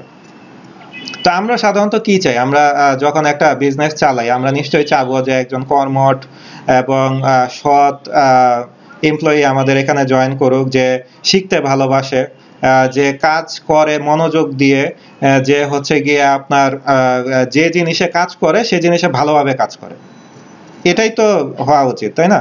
সো মনে করেন যে যদি এরকম গুণগুলো কারোর মধ্যে আমরা দেখি, তাহলে অবশ্যই আমরা তাকে নিতে পারি। এখন কেউ যদি কোনো কিছুতে ভালোভাবে মন দিয়ে কাজ করে, অথবা এই গুণগুলি যদি কারোর মধ্যে থাকে, সে পরিশ্রমী, সে মনোযোগী, সে মনোযোগ দিয়ে কোনো একটা বিষয় ভালোভাবে শেখে, সে শিখতে ভালোবাসে, তাহলে কি আসলে সেই বিষয়ে তাকে কোনো কাজ করতে দিলে ইন্টারভিউতে বা কোনো প্রশ্ন করা হলে তার কি আসলে ভালো করার কথা না? অবশ্যই ভালো করার কথা। তো বুঝতেই পারছেন যে এই ধরনের লোক আসলে আমরা ইন্টারভিউতে খুঁজি। তো আমরা যে প্রশ্নগুলো করি সেগুলোর মাধ্যমে আসলে আমাদের উদ্দেশ্য থাকে এই জিনিসগুলা নির্ধারণ করা। আমরা যে প্রশ্ন করি, জিজ্ঞেস করি যে আচ্ছা আপনি বলেন তো দেখি এটা কি, এর মাধ্যমে আমরা আসলে কি জানতে চাই? জানতে চাই যে সে আসলে কতখানি ডিপে জিনিসটা নিয়ে লেখাপড়া করেছে, তার শেখার আগ্রহ কতখানি। তো আমরা কিন্তু ওইরকম ইন্টারেস্টিং জিনিসগুলো প্রশ্নতে করব, যে হ্যাঁ, যাতে সেই প্রশ্নটা থেকে এটা বোঝা যায় যে সে আসলে গদ বাঁধা উপর দিয়ে পড়ালেখা করে তেমন না, সে আসলে ভিতরে ঢুকে পড়তে চায়, সে আনকমন জিনিসগুলো একটু দেখতে চায়, তার মধ্যে এই জিনিসগুলো আছে। আরেকটা জিনিস আমরা দেখি, সেটা হচ্ছে স্ট্রং বেসিক আছে কিনা। অর্থাৎ হচ্ছে যে অনেকে মুখস্থ বিদ্যা বা মানে ওই কান কথা শুনে কাজ করার মতো করে করে, কখনো নিজেকে প্রশ্ন করে না। মনে করেন একজন সিনিয়র ভাই বললেন তুমি জিনিসটা এভাবে করো, তো সে নিজেকে প্রশ্ন করে না এভাবে কেন করব, এভাবে কিভাবে কেন করতে হবে। হ্যাঁ, সে ওই সিনিয়র ভাই বললো যে এভাবে করো, তো সে ওইভাবে করে রেখে দেয়। তো তার কিন্তু বেসিকটা আসলে ভালো হবে না। হ্যাঁ, আর যে প্রশ্ন করবে ভাইয়া এভাবে কেন করতে হবে, এটা করলে লাভ কি, তখন কিন্তু তার এই বেসিকটা জানা হবে যে কেন করতে হবে। তো আমরা এই বেসিকটা ভালো কিনা এবং তার মধ্যে কনফিডেন্স আছে কিনা, এই জিনিসগুলো চাকরিতে দেখার চেষ্টা করি। তো আপনি যখন কোনো কিছু শিখবেন তখন এই পয়েন্টগুলো মাথায় নিয়ে আপনাকে জিনিসটা শিখতে হবে। আচ্ছা, পরবর্তী প্রশ্ন, অনলাইন জাজে প্রবলেমগুলো বুঝতে অনেক বেশি প্রবলেম হয়ে যায়, এক্ষেত্রে কি করতে পারি? আচ্ছা, এখন এক্ষেত্রে আপনাকে দেখতে হবে যে বুঝতে প্রবলেমটা কেন হচ্ছে। হ্যাঁ, সাধারণত অনলাইন জাজের প্রবলেমগুলো ইংরেজিতে থাকে, আমাদের দেশে অনেকের ইংরেজিতে দুর্বলতা আছে। হ্যাঁ, তো এটা একটা বিষয় হতে পারে যে আপনাকে দেখতে হবে যে আপনি ইংরেজি ভালো বোঝেন কিনা। যদি দেখেন যে না আপনি ইংরেজিতে ভালো বোঝেন, তাহলে আপনাকে দেখতে হবে যে আর কি সমস্যা। যদি ইংরেজি ভালো না বোঝেন, তাহলে আপনাকে অবশ্যই ইংরেজি ভালোভাবে বুঝতে চেষ্টা করতে হবে, রাইট? তো যদি ইংরেজি ভালো বোঝেন কিন্তু তারপরে বুঝতে সমস্যা হয়, তাহলে ধারণা করা যায় যে আপনার ডেটা স্ট্রাকচার, অ্যালগরিদম বা ম্যাথমেটিক্স লেভেলে হয়তোবা বেসিকে দুর্বলতা আছে। সেক্ষেত্রে ওগুলো নিয়ে আপনি কাজ করতে পারেন এবং সিনিয়রদের হেল্প নিতে পারেন। তো পরবর্তী প্রশ্ন একটু বড় প্রশ্ন। তিনি সিএসই তে প্রায় 5 মাস হলো গ্র্যাজুয়েশন করেছেন। ভার্সিটিতে থাকাকালীন ওয়েব অ্যাপ্লিকেশনে ক্যারিয়ার গড়ার স্বপ্ন ছিল। তৃতীয় বর্ষ থেকে বিভিন্ন কোর্স করেন ওয়েবের উপরে, ওয়েব ডেভেলপমেন্টের উপরে। এর পাশাপাশি প্রজেক্ট করতে থাকেন। বর্তমানে পিএইচপি ল্যারাভেল ফ্রেমওয়ার্ক নিয়ে কাজ করছেন ও শিখছেন। গিটহাবও আছে ওনার। এছাড়া ভার্সিটিতে থাকাকালীন নিজের প্রবলেম সলভিং স্কিলের জন্য কম্পিটিটিভ প্রোগ্রামেও অংশ দেন এবং টিমের অ্যাডহক প্রবলেমগুলো সলভ করতেন সাধারণত। তো এখন এত চেষ্টা করার পরও প্রায় 5 মাস হয়ে যাচ্ছে, কিন্তু কোনো চাকরি পাচ্ছেন না। হ্যাঁ, কল পাচ্ছেন না, মানে ইন্টারভিউয়ের কলই পাচ্ছেন না। এমনকি ফ্রেশার জব পোস্ট থেকেও কোনো রিপ্লাই পাচ্ছেন না। হ্যাঁ, এখন ফ্রাস্ট্রেশন পড়ছেন এবং বুঝতে পারছেন না যে সমস্যাটা কোথায়, কোনো সুযোগ পেতে হলে কি করা যেতে পারে, এটা উনি জানতে চাচ্ছেন। তো আপনার কথা শুনে মনে হচ্ছে যে আপনি যে যে জিনিসগুলা করা দরকার সেই জিনিসগুলা করছেন, কিন্তু তারপরও যেহেতু কল পাচ্ছেন না, এখানে কয়েকটা জিনিস হতে পারে।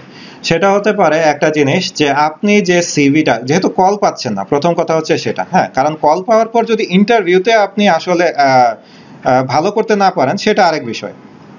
কিন্তু যদি কলই না পায়ে থাকেন, তার মানে হচ্ছে যে এখানে বুঝতে হবে যে আপনি যে সিভিটা সেন্ড করেছেন, সেই সিভিটা দেখে আপনার প্রতি চাকরিদাতার তেমন আগ্রহ তৈরি হয়নি, রাইট? কারণ আপনার সাথে তো তার কথা হয়নি, তাই না? তো আপনাকে কল না করার কারণ কি? আপনার সিভিটা পড়ার পর তার মনে হয়েছে যে না, এত মনে হচ্ছে না ছেলেটা ভালো, আসলে মনে হচ্ছে ওই হালকা পাতলা কিছু কাজ করেছে, শিখেছে, র্যান্ডম, বেসিক ভালো না, এরকম একটা ধারণা আপনার প্রতি তার তৈরি হয়েছে। তো এই ধারণাটা হয়েছে বিধায় আপনি কল পাচ্ছেন না। আপনার মনে করতে হবে যে আপনার কল পাওয়ার বা চাকরি পাওয়ার প্রথম স্টেপ হচ্ছে আপনাকে খুব সুন্দর একটা প্রোফাইল তৈরি করতে হবে এবং আপনার সিভিতে আপনার কনফিডেন্সটা তুলে ধরতে হবে যে হ্যাঁ আপনি খুব কনফিডেন্ট যে বিষয়। তো সাধারণত আমরা অনেক কিছু করি, এই ফ্রেমওয়ার্ক শিখি, এই ট্রেনিং কোর্স করি, ওটা করি সেটা করি, আমরা যখন সিভি দেখি তখন এগুলো কিন্তু আসলে আমাদের তেমন রিয়েলিস্টিক মনে হয় না, বিশেষ করে ফ্রেশারদের ক্ষেত্রে। কারণ ফ্রেশাররা এরকম অনেক কথা লেখে, আমি এই প্রজেক্ট করেছি, সেই প্রজেক্ট করেছি, এই ট্রেনিং করেছি, সেই ট্রেনিং করেছি, এবং আমরা জানি বা মোটামুটি আমাদের একটা ধারণা তৈরি হয়েছে যে তারা এগুলো আসলে খুব ভালোভাবে করে না। তো যেহেতু করে না, তো সেই ক্ষেত্রে তাহলে সিভি থেকে আমরা আসলে কি বোঝার চেষ্টা করি? আমরা সিভি থেকে যে জিনিসগুলো বোঝার চেষ্টা করি যে সে অন্যদের থেকে একটু আলাদা কিনা বা অন্যদের থেকে আলাদা কিছু করেছে কিনা।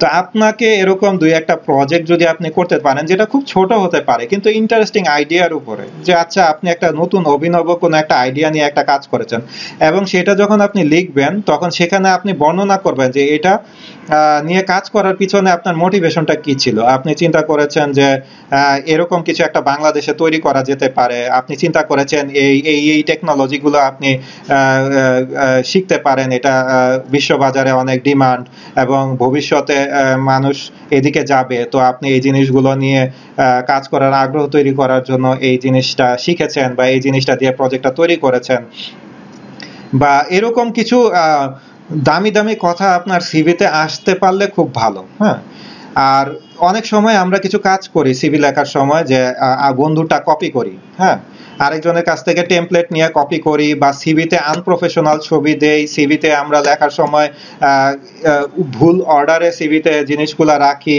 আমরা এ ধরনের অনেক সিভি সংক্রান্ত ভুল করি, যে কারণে হচ্ছে গিয়ে যে আমরা অনেক সময় কল পাই না। তো এই জিনিসগুলো কারেক্ট করার জন্য আপনাকে কিছু কাজ করতে হবে। পরের প্রশ্ন, আমি সিএসসি তে পড়ি, ফার্স্ট ইয়ারে, সফটওয়্যার ডেভেলপার হতে চাই, আমার স্টেপগুলো কেমন হওয়া উচিত, কিভাবে আগালে ভালো হবে? দেখেন, সেই একই ধরনের প্রশ্ন হয়তো অনেকেই আসলে প্রশ্নগুলো করেছেন আমার ব্লগ লেখাটা না পড়েই। তো আমি আবারও বলবো যে এই যে উপরে লিঙ্ক আছে blog.deviskill.com, এখানে গেলেই আপনি লেখাটি পড়তে পারবেন। এটাই হচ্ছে আপনার জন্য আমার সাজেশন। সো সেখান থেকে আশা করি আপনার উত্তর পেয়ে যাবেন। আর যদি কোনো স্পেসিফিক প্রশ্ন থাকে যে ব্লগটা পড়ার পরও আপনার কোনো একটা বিষয় ক্লিয়ার হচ্ছে না, তাহলে সেটা আপনাদের প্রশ্নে থাকতে হবে। হ্যাঁ, এই প্রশ্নটা পড়ে আসলে মনে হচ্ছে আমি ব্লগে যেটা লিখেছি সেটাই আপনি জানতে চাচ্ছেন। পরবর্তী প্রশ্নটা হচ্ছে, সিএসসি পঞ্চম সেমিস্টারে পড়েন, এর পাশাপাশি ওয়েব ডিজাইন অ্যান্ড ডেভেলপমেন্ট শিখছেন, HTML, CSS, bootstrap, basic jQuery, PHP এগুলো শিখেছেন। এখন সমস্যা হচ্ছে আপওয়ার্কে ফ্রিল্যান্সিং ওয়েবসাইট প্রোফাইল এক্সপেক্ট করছেন, কারণ এই রিলেটেড তাদের অনেক ডেভেলপার, আবার ফাইবার এ গিগ এ রিকোয়েস্ট আসছে না। হ্যাঁ, তো আপনি যে জিনিসগুলো বলছেন, আশা করছি যে আপনি আপওয়ার্কসে খুব একটা মানে সাকসেস পাচ্ছেন না, এটাই বলতে চাচ্ছেন। তো তাই ভাবছি ওয়ার্ডপ্রেস প্লাগইন ডেভেলপমেন্ট শেখা শুরু করব, বা আমার মনে হচ্ছে যে যেহেতু হালকা পাতলা জাভা পারি, পুরোপুরি জাভা শেখা শুরু করি। ফিউচার ক্যারিয়ার কি হবে এই নিয়ে কনফিউজড। আমার প্রশ্ন হলো, কোন দিকে আমার যাওয়া উচিত, ওয়েব ডেভেলপমেন্ট নাকি সফটওয়্যার ডেভেলপমেন্ট? প্রথমে আপনার প্রশ্নের শেষ অংশটা ভুল, কারণ ওয়েব ডেভেলপমেন্টও সফটওয়্যার ডেভেলপমেন্ট। হ্যাঁ, সফটওয়্যার ডেভেলপমেন্ট বলতে web development, mobile development, desktop development সবকিছুই বোঝায়। সো সফটওয়্যার ডেভেলপমেন্ট হচ্ছে সুপারসেট আর ওয়েব ডেভেলপমেন্ট হচ্ছে সাবসেট।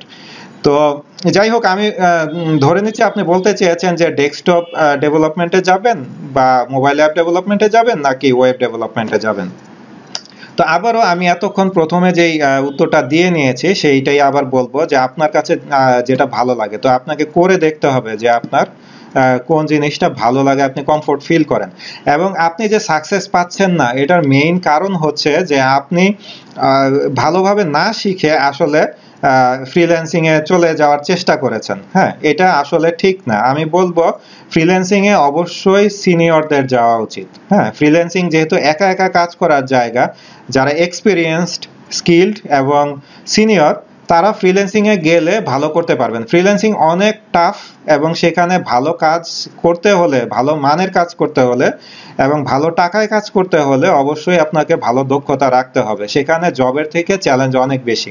আর যদি ফালতু কাজ, হ্যাঁ ডাটা এন্ট্রি কাজ, এসইওর কাজ বা মনে করেন এইচটিএমএল সিএসএস করতে হবে এই টাইপের কিছু কাজ করতে যান, তাহলে হয়তো আপনি কাজ পাবেন খুব কম টাকায়, কিন্তু সেটা আসলে আপনার সাথে চালাকি করা হচ্ছে। হ্যাঁ, আপনি হয়তো $20 পার আওয়ারে কাজটা করতে পারতেন, কিন্তু আপনি হয়তো $2 বা $5 বিট করে কাজটা পেয়ে যাচ্ছেন। তো যে আপনাকে কাজটা দিচ্ছে সে আপনাকে আসলে বোকা বানাচ্ছে এবং আপনার না জানার সুবিধা নিতে চেষ্টা করছে, কিন্তু আলটিমেটলি সে নিজেও ধরা খেয়ে যাবে, কারণ হচ্ছে যে আপনি যেহেতু স্কিলড না, কাজে আপনি কাজটা হয়তো ঠিকভাবে করতে পারবেন না। যারা স্কিলড হয়ে গেছেন তারা ফ্রিল্যান্সিং করতে পারেন, তাদের জন্য কোনো সমস্যা নেই।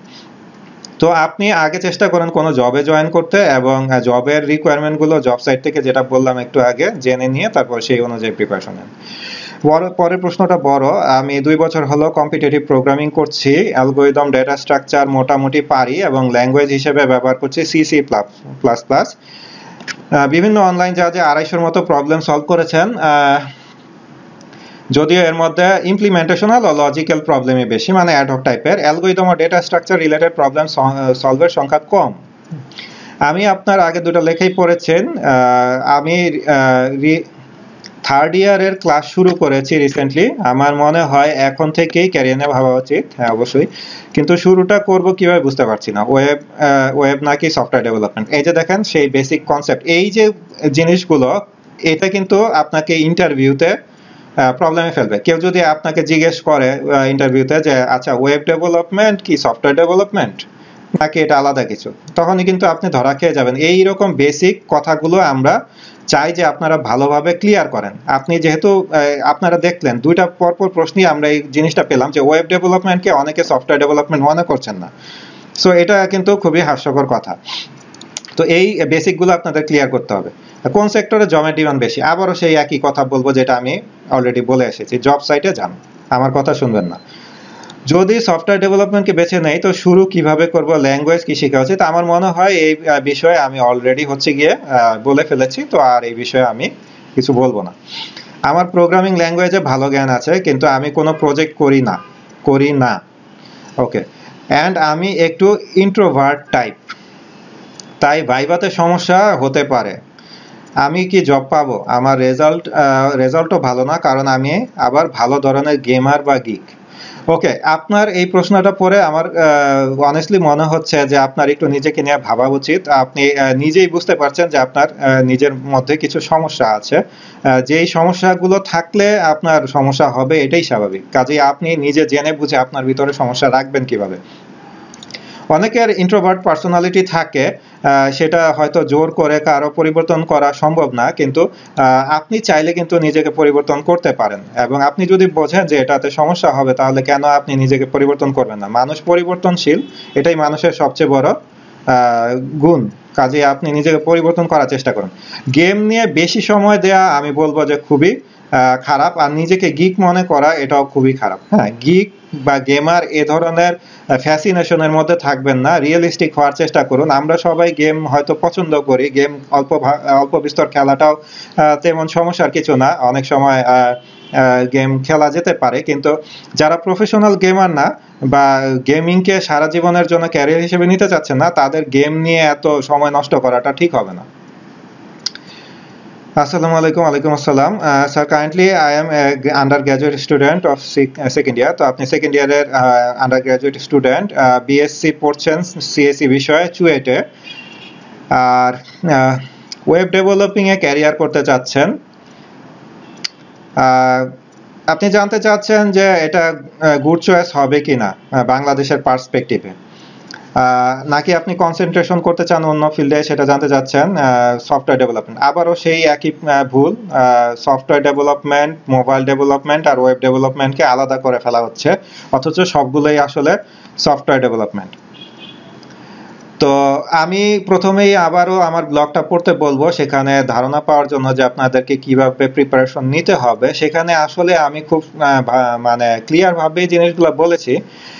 তবে আমি বলবো যে ওয়েব ডেভেলপমেন্ট এবং মোবাইল অ্যাপ ডেভেলপমেন্ট এখন বাংলাদেশে জব ডিমান্ড বেশ ভালো আছে।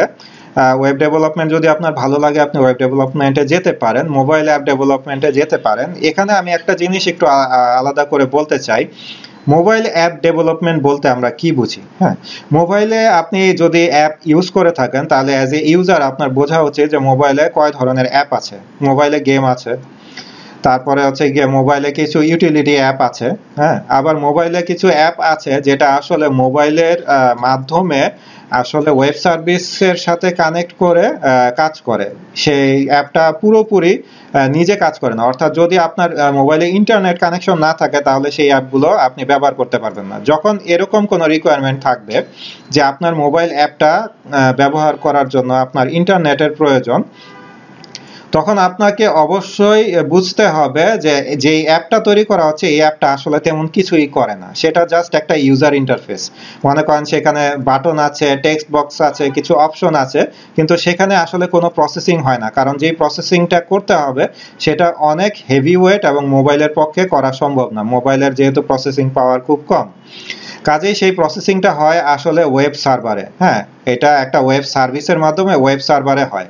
কাজেই যখন আপনাকে কেউ জব দিবে এই ধরনের অ্যাপ তৈরি করার জন্য, যদি আপনি অনেক বেশি সময় শুধু ওই ইউজার ইন্টারফেস তৈরি করার সাথে যুক্ত থাকেন এবং ব্যাক এন্ডে যে প্রসেসিংটা হয় সেটা না শিখেন, তাহলে কিন্তু আপনার ক্যারিয়ার হুমকির মুখে পড়তে পারে। হ্যাঁ, এবং সেই ক্ষেত্রে যেটা হবে যে আপনি আসলে সফটওয়্যার ইঞ্জিনিয়ারিং বা সফটওয়্যার ডেভেলপমেন্টের তেমন কিছুই শিখতে পারবেন না, জাস্ট ইউজার ইন্টারফেস ডিজাইন শিখতে পারবেন। সেই ক্ষেত্রে আসলে ইউএক্স শেখাটাই আমি বলবো যে বেশি কাজে লাগবে আপনার, আর হয়তো মোবাইল ডেভেলপমেন্টের কিছু ফ্রেমওয়ার্ক যেটা দিয়ে ইউজার ইন্টারফেস ডিজাইন করতে হয়। কিন্তু সফটওয়্যার ইঞ্জিনিয়ারিং অ্যাপ্লাই করা, ডেটাবেস নিয়ে কাজ করা, এই কাজগুলো কিন্তু আপনার শেখার বাইরে রয়ে যাবে। কিন্তু যদি আপনাকে কোম্পানি দুটোই করার দায়িত্ব দেয়, যে আপনাকে ফ্রন্ট এন্ডের অ্যাপগুলো ডিজাইন করতে হবে বা ডেভেলপ করতে হবে এবং ব্যাক এন্ড নিয়েও কাজ করতে হবে, তাহলে আপনার শেখাটা পরিপূর্ণ হবে এবং আপনি সেটাকে লং টার্ম ক্যারিয়ার হিসেবে নিতে পারেন। ওয়েব ডেভেলপমেন্টে আপনি এন্টারপ্রাইজ লেভেলের ডেভেলপমেন্টে যেতে পারবেন, ডেস্কটপেও সম্ভব, বাট যেহেতু হচ্ছে কি ডেস্কটপ দিনে দিনে কমে যাচ্ছে, কাজে ডেস্কটপের থেকে ওয়েবের প্রসপেক্টটা আমি বলবো যে বেশি আমার মনে হয় আর কি।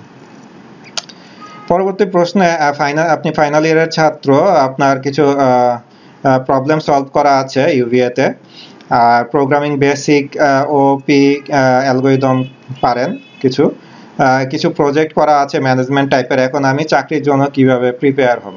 আবারও সেই কথা, ব্লগে আমি জিনিসগুলো এখানে অলরেডি উল্লেখ করেছি যে আপনাকে চাকরির জন্য যেতে হলে কি কি করতে হবে এবং কি কি শিখতে হবে। আপনি যেটা করবেন সেটা হচ্ছে আপনি যা যা করছেন, যা যা শিখছেন, সেই জিনিসগুলো ভালোভাবে আপনাকে শিখতে হবে। আপনি ওপি কিছু পারেন, কিছু প্রবলেম সলভ করেছেন, কিছু বেসিক অ্যালগরিদম পারেন, এই কিছু কিছু জিনিসটা হচ্ছে গিয়ে বিপজ্জনক, কারণ আপনি অনেক কিছু শিখেও শেষ পর্যন্ত কিছুই শেখেননি, এরকম একটা পরিস্থিতি তৈরি হয়ে যেতে পারে। কাজেই যেটা শিখছেন সেটাকে ভালোভাবে শেখার চেষ্টা করেন, শক্তভাবে শেখার চেষ্টা করুন, যাতে ইন্টারভিউতে আপনি প্রমাণ করতে পারেন যে আপনি সেই জিনিসটা ভালোভাবে পারেন। আচ্ছা, পরের প্রশ্নটা হচ্ছে জব ফিল্ড নিয়ে টেনশনে আছেন, কি ধরনের জব পাওয়া যায়, কোন জিনিস জবের ইন্টারভিউর জন্য উপযুক্ত? আবারও সেই একই প্রশ্ন এবং একই উত্তর, আমি অলরেডি এই ভিডিওতে এটা বলে ফেলেছি, কাজে আপনি সেইটা আবার ফলো করুন। How can I get good job in software development company? খুবই জেনেরিক প্রশ্ন, এ ধরনের প্রশ্ন আসলে খুব একটা ভালো প্রশ্ন না। সম্ভবত তিনি আবার প্রশ্ন করেছেন যে which programming language is best to present world. সেই উত্তরটা আমি অলরেডি দিয়ে দিয়েছি, একই প্রশ্ন, এজন্যই আমি ওই বিষয়ে আগে আলাপ করে নিলাম। Most often it is seen that a couple of students want to work reputed multinational company as a software engineer. কিছু কিছু স্টুডেন্ট মাল্টিন্যাশনাল কোম্পানিতে কাজ করতে চান সফটওয়্যার ইঞ্জিনিয়ার হিসাবে। যখন আপনি সার্চ করেন কোরাতে কোশ্চেন এই বিষয়ের উপরে, তখন আপনাকে সাজেশন করা হয় যে operating system, discrete mathematics, design pattern, software testing এবং বেসিক অ্যালগো, ডেটা স্ট্রাকচার, এই বিষয়গুলো শিখতে এবং ইউডাসিটি বা কোর্সেরা থেকে শিখতে, আবার ইউটিউব থেকেও শিখতে। তো এই বিষয়ে আপনি কিছু সাজেশন চাচ্ছেন। হ্যাঁ, আপনি ফাইনাল ইয়ারের স্টুডেন্ট। এখন আমি যেটা বলবো সেটা হচ্ছে যে এখানে কোরাতে যে টপিকগুলো বলা হয়েছে ডেফিনেটলি এগুলো আপনাকে শিখতে হবে, এগুলা শিখতে পারলে খুবই ভালো। তবে যারা উত্তর দিয়েছেন আমি জানি না যে তারা বাংলাদেশের থেকে উত্তর দিয়েছেন নাকি মানে বিশ্বের বিভিন্ন জায়গা থেকে উত্তর দিয়েছেন। কারণ হচ্ছে যে আমাদের দেশে এই design pattern, software testing, discrete mathematics তো ইউনিভার্সিটিতে করানো হয়, বা ডিজাইন প্যাটার্ন, সফটওয়্যার টেস্টিং এই বিষয়টা আসলে বাইরে খুবই খুবই ইম্পর্টেন্ট টপিক ইন্টারভিউতে পাস করার জন্য। আমাদের দেশে এই জিনিসটার প্রতি অনেক দুর্বলতা আছে, ইভেন ইন্টারভিউতেও দুর্বলতা তৈরি হয়, আবার হচ্ছে গিয়ে আপনার ক্যান্ডিডেটদের মধ্যেও দুর্বলতা আছে। বাট এটা যদি আপনি করতে পারেন, এই দুটো টপিক যদি আপনি শিখতে পারেন তাহলে খুবই ভালো হবে, খুবই ভালো হবে। এবং যদি আপনি ইন্টারভিউতে বিষয়টা তুলে ধরতে পারেন তাহলে আপনাকে অন্যভাবে দেখা হবে নিশ্চিত। আর এগুলোর অনেক কিছুই আসলে আপনি ইউটিউবে পাবেন, কোর্সেরা বা ইউনিভার্সিটিতে পাবেন, অনেক কিছুই আছে এই বিষয়গুলোর উপরে। আপনি যদি ইংরেজিতে সমস্যা না হয় তাহলে সেখান থেকে এই জিনিসগুলো শেখার চেষ্টা করতে পারেন। যদি আপনার শিখতে সমস্যা না হয়, আপনি একা একা যদি শিখতে পারেন তাহলে আপনি শিখে ফেলতে পারেন। আর যদি আপনার মনে হয় যে না আপনি শিখতে পারছেন না, তাহলে আপনি এর জন্য কোনো শিক্ষকের হেল্প নিতে চাইলে নিতে পারেন। আর পরবর্তী প্রশ্ন, উনি সম্ভবত আমার ব্লগ করেছেন এবং উনি জাস্ট ধন্যবাদ দিতে চেয়েছেন, কাজেই আমার মনে হয় না ওনার প্রশ্নে কিছু উত্তর দেওয়া আছে। আচ্ছা স্যার, আমি একটি পাবলিক বিশ্ববিদ্যালয় কম্পিউটার বিজ্ঞান চতুর্থ বর্ষে দ্বিতীয় সেমিস্টার অধ্যয়নরত, ফাইনাল ইয়ার সেকেন্ড সেমিস্টার। প্রথম ও দ্বিতীয় বর্ষ পর্যন্ত প্রোগ্রামিং করেছেন, একবার এনসিপিসিতে কন্টেস্ট করেছেন, বিভিন্ন অনলাইন জাজে প্রবলেম সলভ করা হয়েছে, তারপর নানা জটিলতায় বিভিন্ন কারণে প্রবলেম সলভিং আর করা হয়নি। কিন্তু এই সময়টা আমি সফটওয়্যার ডেভেলপিংয়ে আগ্রহী ওঠেন এবং জাভা নিয়ে উনি বেশ কাজ করেছেন বলছেন এবং ভালো লাগে ওনার। ডেস্কটপ বেসড কয়েকটা সফটওয়্যার তৈরি করা আছে, জাভা দিয়ে 2টা ওয়েব অ্যাপও করা হয়েছে এবং একটা মানে রানিং অবস্থায় আছে। ফাইনাল ইয়ার প্রজেক্টও জাভা দিয়ে করা শুরু করেছেন। চতুর্থ বর্ষ প্রথম সেমিস্টারে অ্যান্ড্রয়েড ল্যাব থেকে অ্যান্ড্রয়েড অ্যাপও বানানোর হাতে করেই হয়েছে, কিন্তু সবকিছুর মাঝে একটা শূন্যতা অনুভব করছেন। এই শূন্যতার মূল কারণটা হচ্ছে সফটওয়্যার ইঞ্জিনিয়ারিং এর টপিকগুলো না জানা এবং হচ্ছে গিয়ে কোনো সাবজেক্টেই আসলে কনফিডেন্স নিয়ে আপনি হয়তো বা শিখছেন না, মানে জিনিসটা ছাড়া ছাড়া ভাবে বা মনে করেন অনেকটা মুখস্থ বিদ্যার মতো শেখা হয়তো হচ্ছে। আপনি কনফিডেন্ট না যে আপনি নিজে নিজে কারো সাহায্য ছাড়া কাজগুলো করতে পারবেন কিনা। আমার মনে হয় যদি কনফিডেন্স থাকে তাহলে আপনার এরকম সমস্যা বা শূন্যতা মনে হওয়ার কোনো কারণ নেই। আরেকটা জিনিস মনে করতে হবে যে ইন্টারভিউতে আপনাকে কম্পেয়ার করা হবে অন্য ক্যান্ডিডেটদের তুলনায়, আপনি কতটা ভালো সেই বিষয়ে। হ্যাঁ, আপনাকে কিন্তু সিনিয়র বা এক্সপিরিয়েন্সদের সাথে টেক্কা দিতে হবে না। কাজে আপনাকে দেখতে হবে যে আপনার আশেপাশে যারা আছে তাদের তুলনায় আপনি বিষয়গুলো কতটা ভালো জানেন। আপনার বন্ধুরা কি আপনার কাছে শিখতে আসে? তারা কি আপনাকে প্রজেক্ট করার জন্য হেল্প করতে বলে? আপনি কি তাদের হয়ে কাজ করে দিচ্ছেন? যদি এটা হয় তার মানে আপনি তাদের থেকে সামনে এগিয়ে আছেন। কাজেই ভালোভাবে জিনিসগুলো দেখতে হবে। আপনি যদি অন্যদের কাছে সাহায্যের জন্য যাচ্ছেন রেগুলার বেসিসে, আপনার ফ্রেন্ডদের কাছে, সিনিয়রদের কাছে গেলে সমস্যা নেই, তাহলে বুঝতে হবে যে আপনি আসলে বিষয়গুলো ভালোভাবে শেখেননি, হালকা হালকা ধোঁয়াশাভাবে আপনার শেখা হচ্ছে বলেই আপনার আসলে কনফিডেন্স আসছে না। কাজেই কনফিডেন্স আনতে হলে আপনাকে খুব ভালোভাবে শিখতে হবে। আচ্ছা, পরবর্তী প্রশ্নটা হচ্ছে শেষ সেমিস্টারে পড়ছেন আপনি, গ্র্যাজুয়েশন শেষ হবে খুব দ্রুতই, এখন একটা ভালো ক্যারিয়ার কিভাবে পেতে পারেন? এটা আসলে প্রশ্ন করার জন্য খুবই দেরি হয়ে গেছে বলতে পারবো। তারপরে আপনি ওই আবারও ব্লগটা পড়ে দেখতে পারেন আমার, যেখানে আমি এই বিষয়গুলো তুলে ধরেছি। ওখানে আরো কিছু আর্টিকেল আছে যেগুলো পড়ে দেখতে পারেন। কিছু বইয়ের লিস্টও করা আছে ওই ব্লগে, যেখান থেকে আপনি কিছু বইও পড়তে পারেন। কিন্তু শেষ পর্যায়ে এসে এই ধরনের সাজেশন চাওয়াটা আসলেই খুব হতাশাজনক আপনার জন্য এবং আমাদের জন্য। কারণ আমরা এখন আপনাকে বলতে পারবো যে আপনার কি করা উচিত, কিন্তু আপনি করার সময়টা কোথায় পাবেন, এটা হচ্ছে গিয়ে প্রশ্ন। কারণ এটা ধারণা করার কোনো কারণ নেই যে আপনি খুব অল্প সময়ের ভিতরে এই সবকিছু শিখে ফেলতে পারবেন। যারা সেকেন্ড ইয়ার থেকে শেখা শুরু করেছেন তারাও এখন ফিল করবেন যে অনেক কিছু আসলে ঠিকভাবে শেখা হয়নি। সেখানে পাস করার পর আপনি যদি শেখা শুরু করেন বা লাস্ট সেমিস্টারে শেখা শুরু করেন, তাহলে এটা আসলে কতটা কার্যকর হবে এটা নিয়ে আমি সন্দিহান। এবং হচ্ছে গিয়ে আপনার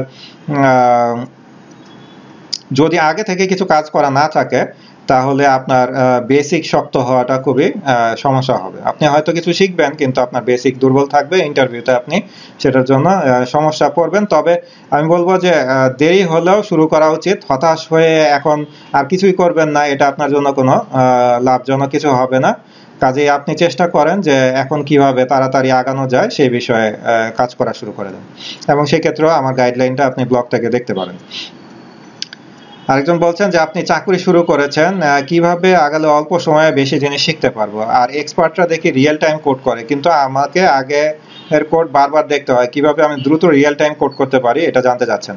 রিয়েল টাইম কোড করা আসলে কোনো ক্রেডিটের বিষয় না। আমি জানি না আপনি কোথা থেকে দেখেছেন যে এক্সপার্টরা রিয়েল টাইম কোড করে। আপনি যদি এখন ইউটিউবে বা কোনো ভিডিওতে যদি জিনিসটা দেখে থাকেন তাহলে আপনার জানার উদ্দেশ্যে বলছি, আমরা যারা ভিডিও তৈরি করি তারা কোডে রিয়েল টাইম কোড ভিডিওতে দেখানোর আগে বেশ কয়েকবার সেটা প্র্যাকটিস করে নিই যে আমি এইটা ভিডিও টিউটোরিয়ালে দিব, তো আমরা সেটা কয়েকবার করি, করে তারপরে হচ্ছে গিয়ে ভিডিও টিউটোরিয়ালটা তৈরি করি। উদ্দেশ্য থাকে যাতে ভিডিও টিউটোরিয়ালটা ভুলভ্রান্তির কারণে বেশি লম্বা হয়ে না যায়, কারণ যদি লম্বা হয়ে যায় তাহলে এটা বিরক্তির কারণ হবে, এই জন্য আমরা এটা করি। তো আপনার সেটা দেখে যদি মনে হয় যে এক্সপার্টরা রিয়েল টাইম কোড করে তাহলে আসলে ভুল ধারণা করবেন। আমি নিজেও রিয়েল টাইম কোড করি না, এবং আমি যথাসম্ভব দেখে দেখে কোড করি, ঠিক আছে? এবং যথাসম্ভব দেখে দেখে কোড করা আমার জন্য বেশ ভালো কাজ করে, কারণ আমার যে কোডগুলো কার্যকর, যেগুলো আমি আগেই করে রেখে দিয়েছি, টেস্ট করে রেখেছি, যেগুলো কাজে দেয় সেখান থেকে কপি করে নিয়ে আসা আমার কাছে বেশি ভালো বুদ্ধি মনে হয়, কারণ তাতে আমার অযথা সময় নষ্ট কম হয়। আর রিয়েল টাইম কোড করা কোনো স্কিল না, এটা আমার মনে হয় না যে কোনো কাজের জিনিস। তার থেকে আপনি কোড লাইব্রেরি যদি তৈরি করতে পারেন, যেটা দেখে আপনি ভবিষ্যতে যখনই হচ্ছে গিয়ে আপনার কোনো কিছু করা প্রয়োজন হয় আপনি সেখান থেকে সাহায্য নিতে পারেন, আমি বলবো সেটা বেশি কাজের হবে। কাজে রিয়েল টাইম কোড করা উচিত না। আর অল্প সময়ে যদি বেশি শিখতে চান তাহলে এক্সপার্টদের কাছে আপনার সাহায্য নিতে হবে, আপনাকে কোর্স করতে হবে, আপনাকে ট্রেনিং নিতে হবে, এবং অবশ্যই ভালো শিক্ষকদের কাছ থেকে যারা আপনার থেকে অনেক বেশি জানে, এবং এর মাধ্যমে আপনি আপনার শেখার সময়টা কমাতে পারবেন। পরবর্তী প্রশ্ন হচ্ছে যে সি সি প্লাস প্লাস এর বেসিক সবকিছু আপনি বোঝেন কিন্তু সমস্যা সমাধান করতে পারছেন না। দেখেন, সি সি প্লাস প্লাস এর বেসিক বোঝার সাথে সমস্যা সমাধান করার কিছু নাই। আপনি সম্ভবত কম্পিটিটিভ প্রোগ্রামিং এর কথা বলছেন, তো কম্পিটিটিভ প্রোগ্রামিং এ আপনার বেসিক সি প্লাস প্লাস এর সাথে আরো যা লাগবে সেটা হচ্ছে ডেটা স্ট্রাকচার, অ্যালগরিদম সম্পর্কে ধারণা থাকা লাগবে, লজিক ভালো বুঝতে হবে, এবং প্রবলেম স্টেটমেন্ট এবং ইংরেজিও ভালো জানতে হবে। সো সেই বিষয়গুলোতে আপনি সময় দিতে পারেন। পরের প্রশ্নটা হচ্ছে ইম্পর্টেন্ট কম্পোনেন্ট কি অ্যান্ড্রয়েড ডেভেলপারের জন্য। আমি আবারও বলবো যে জব সাইটে যান, এবং হচ্ছে যে যারা সিনিয়র অ্যান্ড্রয়েড ডেভেলপমেন্টে তাদের সাথে কথা বলে দেখতে পারেন। আমি এই বিষয়ে আপনাকে কোনো সাজেশন দিতে পারবো না, কারণ আমি অ্যান্ড্রয়েড ডেভেলপমেন্ট নিয়ে খুব ডিপ লেভেলে আসলে কাজ করি না। এবং কি কি কম্পোনেন্ট আপনার শেখা উচিত, আমি বলবো যে এইভাবে আগানো না আগানোই উচিত হবে, বরং আপনি দুইটা বা অ্যাকচুয়ালি বলবো তিনটা আপনি অ্যান্ড্রয়েড ডেভেলপমেন্টের উপরে বই কালেক্ট করেন, বিশ্বের নাম করা তিনটা বই কালেক্ট করেন, এবং সেই তিনটা বইয়ে যে যে টপিক আছে সবগুলোই আপনি শেখেন। কখনো অল্প শেখার দিকে যাবেন না, যা কয়েকটা কম্পোনেন্ট আমি বলে দিব আর আপনি সেই কয়েকটা কম্পোনেন্টই শুধু শিখবেন। আপনাকে সব শিখতে হবে। আপনি যদি অ্যান্ড্রয়েড ডেভেলপার হতে চান তাহলে অবশ্যই আপনাকে ভালোভাবে সব বিষয়গুলো শিখতে হবে। তারপর হচ্ছে যে সিএসসি তে সিজিপিএ আসলে কতটুকু কাজে লাগে চাকরিতে। হ্যাঁ, আপনি যদি দেখেন যে সিজিপিএ হচ্ছে একটা নাম্বার কিন্তু চাকরিতে কাজে লাগে না, তাই না? আপনার সিজিপিএ 4/4, এটা আপনার জবে কিভাবে কাজে লাগবে? আপনি যখন হচ্ছে গিয়ে জবে আসবেন, আমি আপনাকে বলবো আমার জন্য একটা সফটওয়্যার তৈরি করতে। হ্যাঁ, আপনার সিজিপিএ বা আপনার সার্টিফিকেট আমি যদি অফিসে টাঙিয়ে রাখি তাহলে কিন্তু আমার কোনো লাভ নেই। এখন কথা হচ্ছে যে তাহলে কি সিজিপিএ এর আসলে কোনো প্রয়োজনীয়তা নেই? আসলে আমি মনে করি যে সিজিপিএ জিনিসটা আলাদা জিনিস। হ্যাঁ, সিজিপিএ আপনি রাখবেন কারণ হচ্ছে যে আপনার সিজিপিএটা অন্য কাজে লাগতে পারে। যেমন হচ্ছে যে আপনি বাইরে হায়ার স্টাডি করতে গেলে আপনার সিজিপিএ লাগতে পারে। দ্বিতীয় কথা হচ্ছে যে সিজিপিএ ইচ্ছাকৃতভাবে খারাপ করার কোনো কারণ আমি দেখি না। হ্যাঁ, কারণ আপনি প্রোগ্রামিং এ ভালো করতে হলে যে আপনার সিজিপিএ খারাপ করতে হবে বিষয়টা কিন্তু এরকম না। যেমন আপনাকে একটা উদাহরণ দেই। প্রথমে আমার ইউনিভার্সিটি লাইফে আমি যখন সেকেন্ড সেমিস্টার থেকে হচ্ছে গিয়ে প্রোগ্রামিং শেখা শুরু করি এবং সেকেন্ড ইয়ার থেকে কম্পিটিটিভ প্রোগ্রামিং শুরু করি, তখন আমি আমার বিভিন্ন কোর্সে আগ্রহ হারিয়ে ফেলি। ম্যাথমেটিক্সে, যেটাতে আমি হচ্ছে গিয়ে আগে 100-তে 100 পেতাম, সেখানে এখন আমি কোনো রকমে পাস করে চলে আসছি, বা হয়তো বা A+ পাচ্ছি না।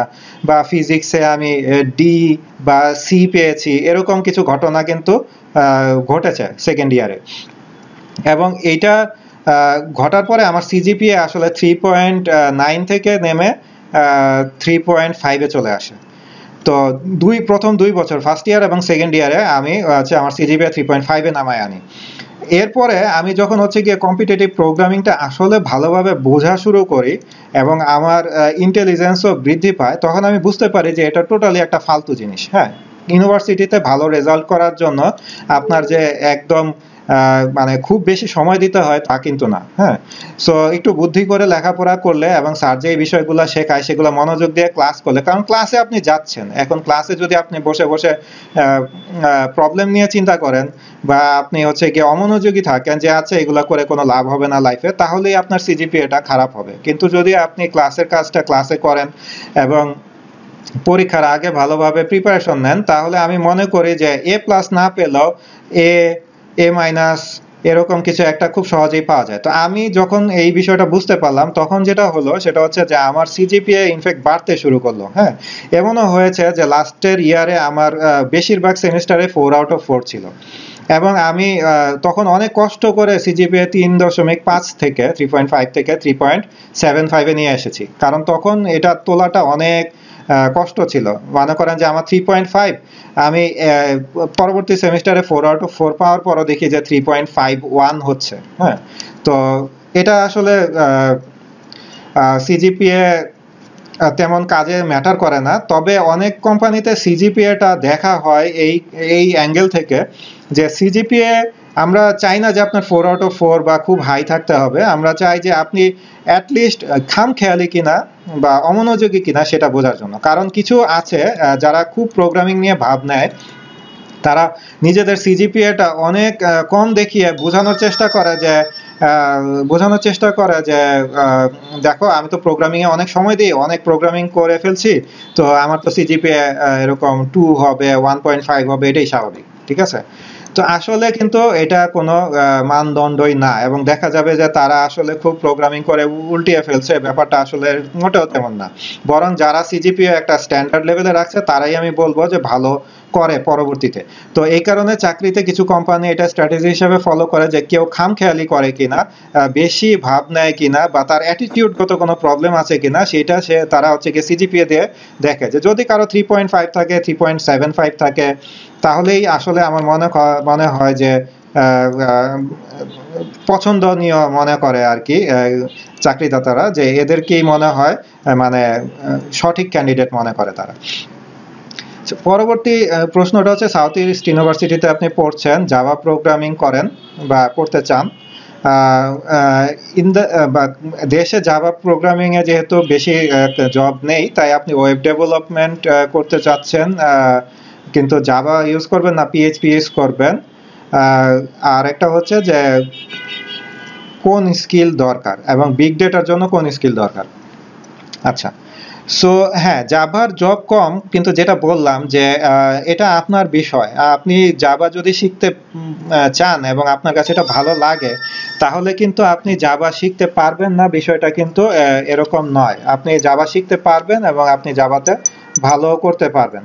কাজেই এটা নিয়ে আমার মনে হয় যে আপনার খুব বেশি চিন্তা করার প্রয়োজন না, আপনি বরং ওই গাইডলাইনটা ফলো করুন যে আপনার কোনটা ভালো লাগছে। আর জাভা পিএইচপি দুটারই জব আছে, পিএইচপির জব নিঃসন্দেহে অনেক বেশি, আপনি চাইলে সেটাতে যেতে পারেন, কিন্তু যদি আপনার পিএইচপি ভালো না লাগে তাহলে যাওয়াটা ঠিক হবে না।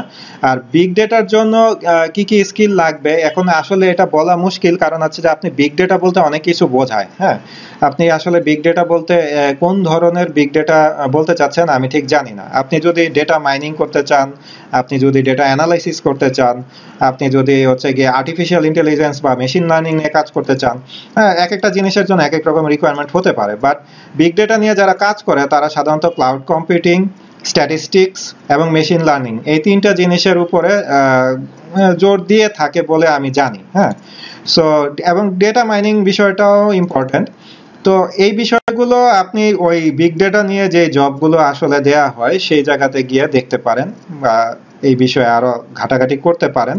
কিন্তু আপনার বিগ ডেটা নিয়ে কাজ করার আসলে কোন লেভেলে ইচ্ছা, আপনি কি এটা ভবিষ্যতের জন্য চিন্তা করছেন নাকি এই মুহূর্তে ফ্রেশার জব হিসেবে চিন্তা করছেন, সেটা আপনাকে দেখতে হবে। কারণ ফ্রেশার হিসেবে বিগ ডেটা নিয়ে কাজ করার জন্য স্কোপ হয়তো অতটা পাবেন না, বাট আপনার যদি আগ্রহ থাকে আপনি জিনিসটা চালিয়ে যান।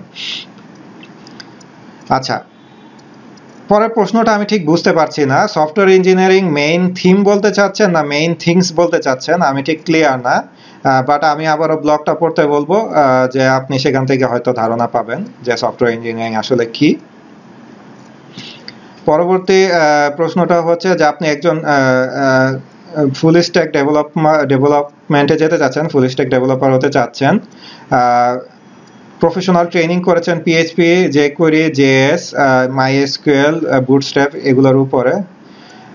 তো আপনি জানতে চাচ্ছেন যে লাস্ট ইয়ারে আছেন, জানতে চাচ্ছেন যে ফুল স্ট্যাক ডেভেলপার হিসেবে জয়েন করতে হলে আপনার কি কি কোয়ালিটি থাকা উচিত, কিভাবে আপনি নিজেকে আরো ভালো করতে পারেন।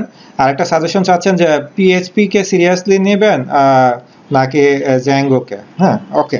সো আপনি দেখছেন যে পিএইচপি আর পাইথন, জ্যাঙ্গো বলতে আপনি হয়তো পাইথনকে বোঝাচ্ছেন, আবারও সেই একই কথা আসবে। বিষয়টা হচ্ছে আপনার ভালো লাগে কোনটা, পাইথন ভালো লাগে না পিএইচপি ভালো লাগে, সেটা দেখবেন। কারণ দুইটারই জব আছে মার্কেটে, তাই না? তো আপনার যেটা ভালো লাগে আপনি নিশ্চয়ই সেটাই করবেন। আপনি ইভেন চাইলে পরবর্তীতে ট্র্যাক চেঞ্জও করতে পারেন। আপনি যেহেতু পিএইচপির উপরে ট্রেনিং করেছেন, আপনি পিএইচপি প্রোগ্রামার হিসেবে জয়েন করার পরে চাইলে আপনি আবার পাইথনে মুভ করে আসতে পারেন, এটা তেমন কোনো সমস্যা না।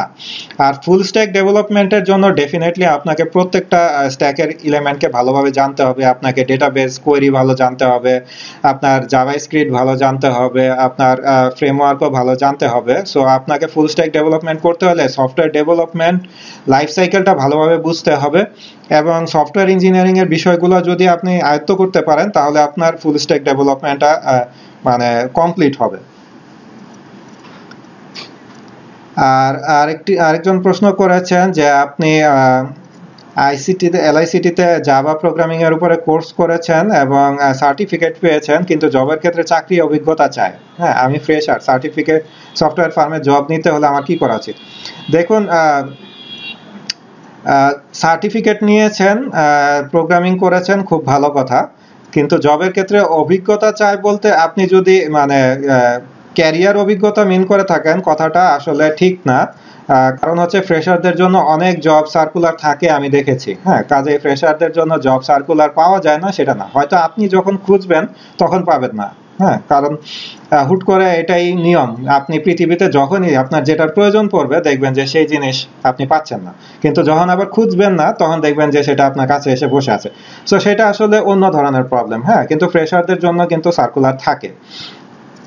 এখন কথা হচ্ছে, তবে জাভা নিয়ে ফ্রেশারদের জন্য সার্কুলার অনেক সময় একটু কম, বাট আমার মনে হচ্ছে যে এখন মনে হয় আবার আস্তে আস্তে জিনিসটা বাড়ছে। কাজেই এটা আপনি জব সাইট থেকে একটু দেখে নেবেন যে আপনার কি মনে হয় যে আসলে কি জব পাওয়া যাবে নাকি যাবে না।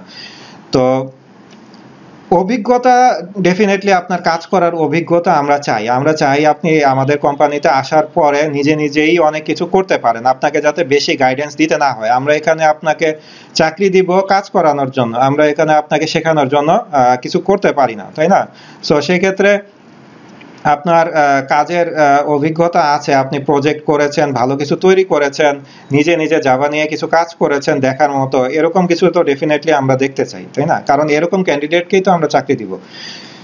তারপরের প্রশ্নটা হচ্ছে, থার্ড ইয়ারে সিএসসি স্টুডেন্ট, আপনি মোর ইন্টারেস্টেড জাভা ডেভেলপিং এ, কিভাবে হচ্ছে গিয়ে এই বিষয়ে আপনি কাজ করতে চান সেটা জানতে চাচ্ছেন। How can I prepare myself to be a good software developer? আবারও আমি সেই ব্লগটা পড়তে বলবো, কারণ সেখানে সফটওয়্যার ডেভেলপার, সফটওয়্যার ইঞ্জিনিয়ার হওয়ার জন্য ভালো কি কি করা লাগে, কি কি করা উচিত, সেই বিষয়গুলোকে আমি ফোকাস দিয়েছি।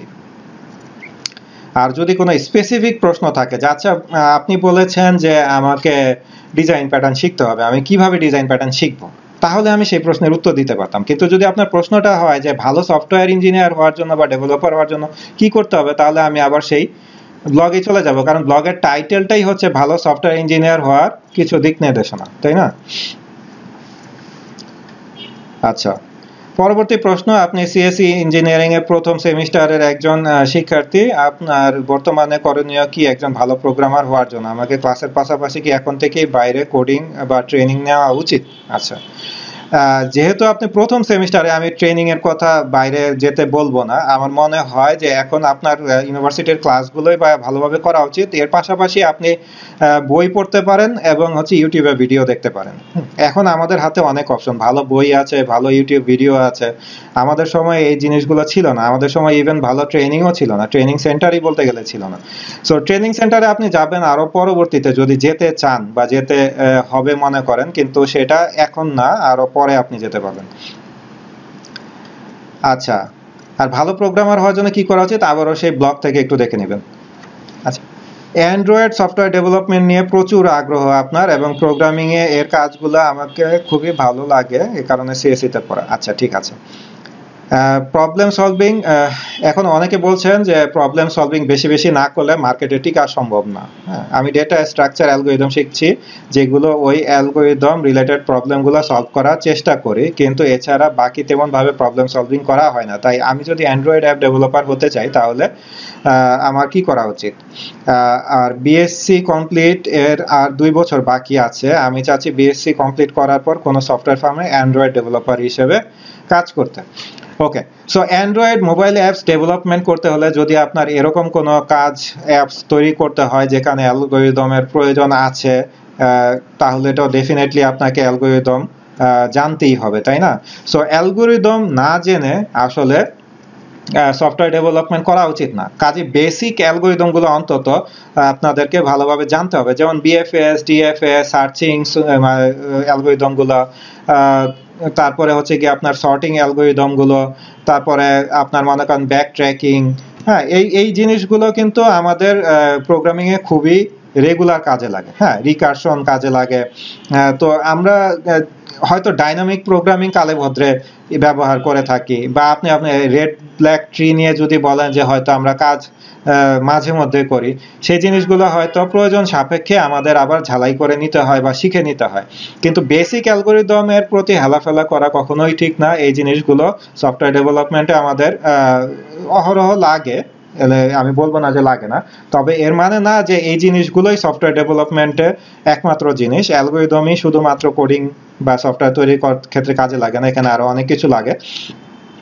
সো ডেটা স্ট্রাকচার অ্যালগোরিদম শিখতে হবে, এটা আপনার অবশ্যই শেখা উচিত। আর শেখার জন্য প্রবলেম সলভিং করা এটাও একটা ভালো বুদ্ধি, বাট প্রবলেম সলভিং যে জিনিসটা কে চালিয়ে যাওয়া উচিত সবসময়, যদি পারেন সম্ভব হয়, কারণ এটা আপনার ব্রেনকে ফ্রেশ রাখার জন্য কাজে দেয়। কিন্তু প্রবলেম সলভিং করা বা অ্যালগোরিদম শেখা আর কন্টেস্ট করা, এই দুইটা, বা কন্টেস্টে টপ 10-এ যাওয়ার জন্য কন্টেস্ট করা, দুইটার মধ্যে একটু পার্থক্য আছে। কারণ কি, যে অনেকে এটাকে বাইনারি ভাবে চিন্তা করেন যে হয় কন্টেস্টে খুব ভালো করতে হবে, তাহলেই শুধু অ্যালগোরিদম প্রবলেম সলভিং করব, আর না হলে করবই না। ঠিক আছে, বিষয়টা কিন্তু এরকম মোটেও না। হ্যাঁ, অনেকে চান যে আমি কন্টেস্টে অনেক ভালো করব, আমি ওয়ার্ল্ড ফাইনালে যাব, বা আমি এই জিনিসটাকে খুবই এনজয় করি তাই আমি করব।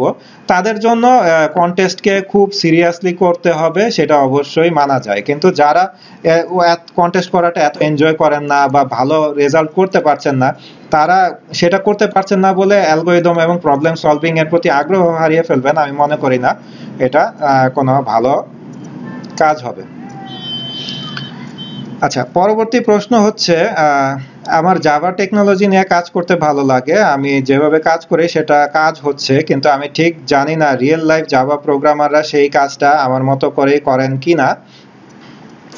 আমরা স্টুডেন্টরা যদি আপনাদের মতো এক্সপার্টদের সাথে কিভাবে কাজ করি তা শেয়ার করতে পারতাম তাহলে খুব ভালো হতো আমার জন্য।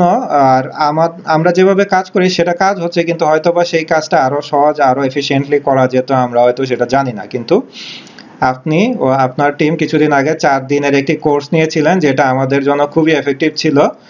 জাভা ওয়েব টেকনোলজি নিয়ে কি এরকম কিছু করা যায়, অথবা ইন্টার্নশিপের ব্যবস্থা যেখানে স্টুডেন্টরা জাভা ওয়েব টেকনোলজি নিয়ে আপনাদের সাথে কাজ করার সুযোগ পাবেন? ধন্যবাদ। সো অ্যাকচুয়ালি আমি বলবো যে ডেফিনেটলি আমরা যারা প্রফেশনালরা কাজ করি, আমরা নিঃসন্দেহে কাজগুলো অন্যভাবে করি। ইফিশিয়েন্টলি আছে, তবে তার সাথে যেটা আমরা বেশি করি সেটা হচ্ছে অর্গানাইজড ভাবে আমরা জিনিসগুলো তৈরি করি। হ্যাঁ, যারা স্টুডেন্টরা কোড করেন তারা অনেক সফটওয়্যার ইঞ্জিনিয়ারিং এর প্রসেস না জানার কারণে অনেক রুল ভায়োলেশন করে কোডগুলো করেন, এবং আমরা সেভাবে সফটওয়্যার তৈরি করতে পারি না। সফটওয়্যার তৈরি করতে হলে আমাদের অনেক নিয়ম নীতি মেনে সফটওয়্যার তৈরি করতে হয়। হ্যাঁ, কারণ এটা একটা প্রফেশনাল কাজ। সো এই বিষয়ে আমরা তো কাজ করছি, যেমন আপনি দেখলেন যে আমরা ফ্রি ট্রেনিং এর ব্যবস্থা করেছিলাম, ব্লগ লিখছি, আজকে আপনাদের প্রশ্নের উত্তর দিচ্ছি। আমরা আমাদের সাধ্যমতো চেষ্টা করছি, ভবিষ্যতেও চেষ্টা থাকবে আশা করি ইনশাল্লাহ।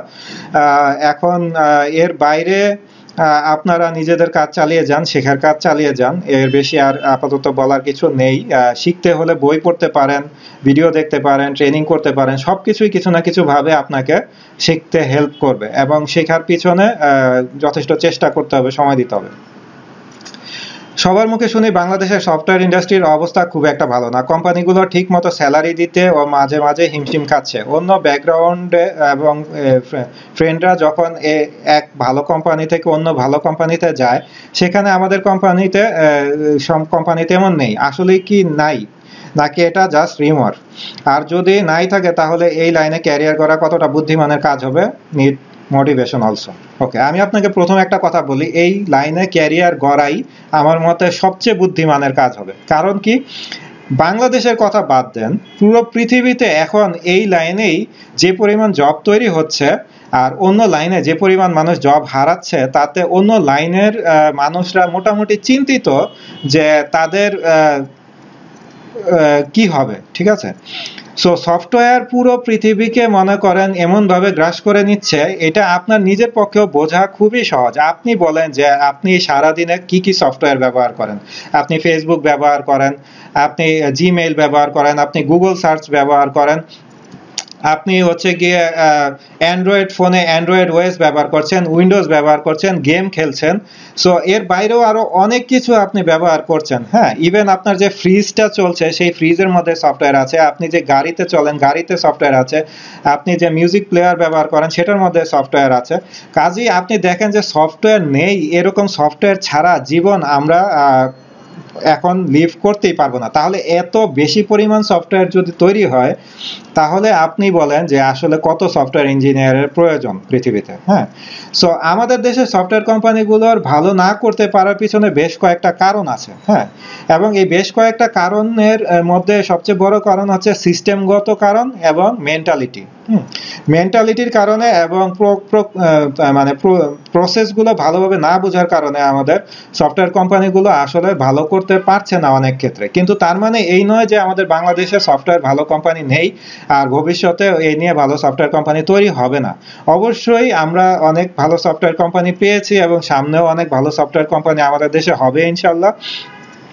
আর যারা বলছেন যে আপনার ফ্রেন্ডরা অনেক এক কোম্পানি থেকে অন্য কোম্পানিতে যাচ্ছেন ভালো কোম্পানিতে, আমি কিন্তু দেখি উল্টো ঘটনা। ঠিক আছে, আমি দেখি যে বিভিন্ন সফটওয়্যার কোম্পানি ছাড়া অন্য কোম্পানিতে অনেকে চাকরি করেন, তারা বিভিন্ন সময় আমার সাথে যোগাযোগ করে বলেন তারা প্রোগ্রামিং শিখতে চান। হ্যাঁ, সরকারি এবং বেসরকারি বিভিন্ন প্রতিষ্ঠানের বিভিন্ন কর্মচারী যারা অলরেডি জবে আছেন, তারা এসে সফটওয়্যার শিখতে চাচ্ছেন, সফটওয়্যার ডেভেলপমেন্ট শিখতে চাচ্ছেন, ফ্রিল্যান্সিং শিখতে চাচ্ছেন। তো তারা কেন শিখতে চাচ্ছেন? তারা যদি এতই স্যাটিসফাইড থাকেন তাদের নিজের জব নিয়ে, জব ফিল্ড নিয়ে, তাহলে তো তাদের এরকম করার কথা নয়। কিন্তু তারা কিন্তু আমার মনে হচ্ছে যে হিড়িক পড়ে গেছে যে অন্য জব যারা করেন তারা তাদের জব ছেড়ে এসে এখন সফটওয়্যার ডেভেলপমেন্ট শিখতে চাচ্ছেন। সো আমি জানি না যে আপনার এই ধারণার সূত্রপাত কোথা থেকে হচ্ছে, কিন্তু আমি মনে করি যে এটা আসলে সঠিক চিন্তা না বা সঠিক খবর না। তবে আমাদের দেশে অনেক খারাপ সফটওয়্যার কোম্পানি আছে, আমি এটা সাহস করেই বলতে চাই। অনেক সফটওয়্যার কোম্পানি, খারাপ সফটওয়্যার কোম্পানি আছে যারা হচ্ছে গিয়ে স্যালারি দেয় না বা দিতে গেলে হিমশিম খায়, এবং এগুলো তাদের বিজনেস না বোঝার এবং সফটওয়্যার ডেভেলপমেন্ট বিজনেস না বোঝার পিছনে কারণ হচ্ছে, না বোঝার কারণে এগুলো হচ্ছে গিয়ে হচ্ছে, এবং তারা বিজনেসটা কিভাবে করতে হবে বুঝতে পারছেন না। হুজুগের বসে একটা সফটওয়্যার কোম্পানি তৈরি করছেন, কারণ অনেকেই হয়তো সিএস গ্রাজুয়েশন থেকে জিনিসটা মনে করেছেন যে আচ্ছা আমি তো একটা কোম্পানি দিতে পারি। অনেস্টলি স্পিকিং, আমি যখন প্রোগ্রামার ক্যারিয়ার থেকে সফটওয়্যার কোম্পানি এস্টাবলিশ করি, আমাকে অনেক স্ট্রাগল করতে হয়েছে এবং অনেক কিছু আস্তে আস্তে শিখতে হয়েছে, এবং এখনো আমি অনেক স্ট্রাগল করছি। সো সফটওয়্যার কোম্পানি বা একটা বিজনেস দাঁড় করানো এত সহজ কথা নয়। হ্যাঁ, এবং এটা যে শুধু আমাদের দেশের জন্য সেটা কিন্তু না, বিদেশে অনেক স্টার্ট আপ আছে, অনেক ছোট ছোট সফটওয়্যার কোম্পানি আছে যেগুলো একজন দুইজন প্রোগ্রামার নিয়ে চলছে। দেখা যাচ্ছে যে বাবা ছেলে আর মা তিনজন মিলে সফটওয়্যার কোম্পানি, আবার দেখা যাচ্ছে যে তিন বন্ধু মিলে সফটওয়্যার কোম্পানি, বা দেখা যাচ্ছে যে একজনই সফটওয়্যার কোম্পানি দিয়েছেন কিন্তু মাত্র দুইজন এমপ্লয়ি রেখেছেন। হ্যাঁ, তো এইভাবে কিন্তু বাইরে অনেক সফটওয়্যার কোম্পানি চলছে, বন্ধ হয়ে যাচ্ছে রেগুলার বেসিসে, কিন্তু তাদের ফান্ডিং এর একটা সুবিধা থাকে, তাই হয়তো বিষয়টা এত খারাপ হয়ে যায় না যে সফটওয়্যার ডেভেলপারদের বেতন দিতে পারেন না, হয়তো হুট করে একদিন কোম্পানি বন্ধ হয়ে যায়। কিন্তু আমাদের দেশে যে সফটওয়্যার কোম্পানিগুলো বেতন দেন না বা দিতে পারেন না, এটার পিছনে আমি বলবো মেন্টালিটির অনেক বড় প্রবলেম আছে। হ্যাঁ, আপনি যদি বেতন দিতে না পারেন তাহলে আপনি কোম্পানি বন্ধ করে দেন, আপনি কেন কোম্পানি চালিয়ে রাখছেন? বা আপনি যারা চাকরি করবে তাদেরকে চাকরি দিয়েন না, আপনি তাদেরকে বলেন অন্য কোথাও সুইচ করে চলে যেতে, 1 মাসের সময় দেন, তাদেরকে নোটিশ দিয়ে দেন এবং তাদেরকে বেতন দিয়ে দেন এবং তাদেরকে চলে যেতে বলেন। আপনি বেতন দিতে পারবেন না, অথচ আপনি তাদেরকে চাকরির জন্য ডাকবেন, তাদের দিয়ে কাজ করাবেন, তারপরে আপনি তাদেরকে বেতন না দিয়ে রেখে দিবেন। এটা সম্পূর্ণ মানসিকতার সমস্যা, এটা আসলে সফটওয়্যার কোম্পানির সমস্যা না। তো এই ক্ষেত্রে আমি বলবো প্রফেশনটা খুবই ভালো এবং প্রসপেক্টিভ অন্য যে কোনো প্রফেশনের থেকে। তো যেসব কোম্পানি খারাপ তাদেরকে এড়িয়ে চলুন এবং ভালো কোম্পানিতে জয়েন করার জন্য নিজেকে দক্ষ করে তুলুন, তাহলে আর কোনো সমস্যা হবে না। আচ্ছা, পরবর্তী প্রশ্নটা হচ্ছে সফটওয়্যার ডেভেলপার হওয়ার জন্য স্টেপ কি কি জানতে হবে, কি কি শিখতে হবে। আবারও সেই ব্লগে যাওয়ার কথা বলে দিচ্ছি, ওখান থেকে দেখে নেবেন। ওয়েব বেসড ফ্রেমওয়ার্কে জয় জয়কার চলছে। ডেস্কটপ অ্যাপ্লিকেশন গুলো এখন অনেকটাই মাইগ্রেট করে ওয়েবে চলে যাচ্ছে, এই জিনিসটি আপনি বলতে চাচ্ছেন যে ডেস্কটপ এখন অতটা গুরুত্বপূর্ণ না। তো এখন আমি খেয়াল করছি যে ইফিশিয়েন্ট কোড করার পরিবর্তে কোনো রকম কাজ হলেই হলো কোড করার আগ্রহ অনেক বাড়ছে। ওয়েব টেকনোলজি এর এরকম আগ্রাসন আপনি কিভাবে দেখেন? আচ্ছা, আমি মনে করি না যে কোনোভাবে কাজ করার আগ্রহ থেকে হচ্ছে গিয়ে ওয়েব টেকনোলজির আগ্রাসন বাড়ছে। ওয়েব টেকনোলজির আগ্রাসন বাড়ার পিছনে খুব যুক্তিসঙ্গত একটা কারণ আছে, সেটা হচ্ছে সফটওয়্যার এজ এ সার্ভিসের আগ্রাসন বাড়ছে। ঠিক আছে, সফটওয়্যার এজ এ সার্ভিস কি? যেমন মনে করেন আপনি জিমেইল ব্যবহার করেন, ফেসবুক ব্যবহার করেন, ইউটিউব ব্যবহার করেন। সো এগুলা সবই সফটওয়্যার এজ এ সার্ভিস। আপনি ওয়েবে যত ধরনের সার্ভিস নিচ্ছেন দেখবেন বেশিরভাগই হচ্ছে গিয়ে সফটওয়্যার এজ এ সার্ভিস দিচ্ছে, এবং সফটওয়্যার এজ এ সার্ভিস খুবই লাভজনক একটা বিজনেস মডেল। হ্যাঁ, কারণ হচ্ছে যে এখানে আপনি ক্লাউড কম্পিউটিং এর মাধ্যমে এবং হচ্ছে গিয়ে সফটওয়্যার এজ এ সার্ভিসের মাধ্যমে হচ্ছে অনেক বেশি পরিমাণ লাভ করতে পারেন। একটা সফটওয়্যার যখন আপনি ডেস্কটপ অ্যাপ্লিকেশন তৈরি করেন তখন ইন্ডিভিজুয়াল কপি বিক্রি করতে গেলে অনেক বেশি দামে বিক্রি করতে হয়, কারণ আপনি খুব কম কাস্টমারের কাছে এটা বিক্রি করতে পারবেন। হ্যাঁ, হয়তো 100 কপি সেল করলেন, সেটা থেকে প্রফিট তুলে আনাটা যত কঠিন, তার থেকে আপনি অল্প দামে যদি হচ্ছে সফটওয়্যার এজ এ সার্ভিস করে জিনিসটাকে যদি আপনি লাখ লাখ মানুষের কাছে সেল করতে পারেন তাহলে আপনি অনেক অনেক বেশি লাভবান হন। এবং সেটা করতে হলে আপনাকে অবশ্যই সফটওয়্যার এজ এ সার্ভিস ব্যবহার করতে হলে আপনাকে অবশ্যই হচ্ছে গিয়ে বেশিরভাগ সময়ই বলা যায় যে আপনাকে ওয়েবে চলে যেতে হয় আর কি। হ্যাঁ, সো সেই ক্ষেত্রে ওয়েবে চলে যেতে হয়, আপনি এটা মোবাইলও বলতে পারেন, ডেস্কটপ থেকেও বলতে পারেন, বাট ব্যাক এন্ডে ওয়েব আছেই। ঠিক আছে, যদি আপনি সফটওয়্যার এজ এ সার্ভিস করতে যান। তো সেক্ষেত্রে আমি বলবো যে এই কারণেই হচ্ছে ওয়েবের জয় জয়কার। আর যে কোনোভাবে কোড করার যে বিষয়টা সেটা আমি বলবো মোবাইল, ওয়েব, ডেস্কটপ সব ক্ষেত্রেই আসলে হচ্ছে, এবং এটার কারণ হচ্ছে প্রচুর সফটওয়্যারের ডিমান্ড। যেহেতু মার্কেটে প্রচুর ডিমান্ড এবং আমরা ডিমান্ড মিট করতে পারছি না, তো আমাদের খুব দ্রুত অনেক বেশি সফটওয়্যার ইঞ্জিনিয়ারিং এর প্রয়োজন পড়েছে। একটা সময় ছিল যখন 2-4-5 জন প্রোগ্রামিং করত বা কম্পিউটার নিয়ে কাজ করত, সেই সময় যারা কাজ করত তারা শখের বসে এবং প্যাশন থেকে কাজটা করত, এবং তাদের মেন্টালিটি ছিল অনেক নিখুঁতভাবে, অনেক চিন্তা ভাবনা করে, অনেক সময় নিয়ে আস্তে ধীরে কাজ করবে, কারণ বিজনেসটা তখন ওভাবে গ্রো করে নাই, প্যাশনটাই মেইন ছিল।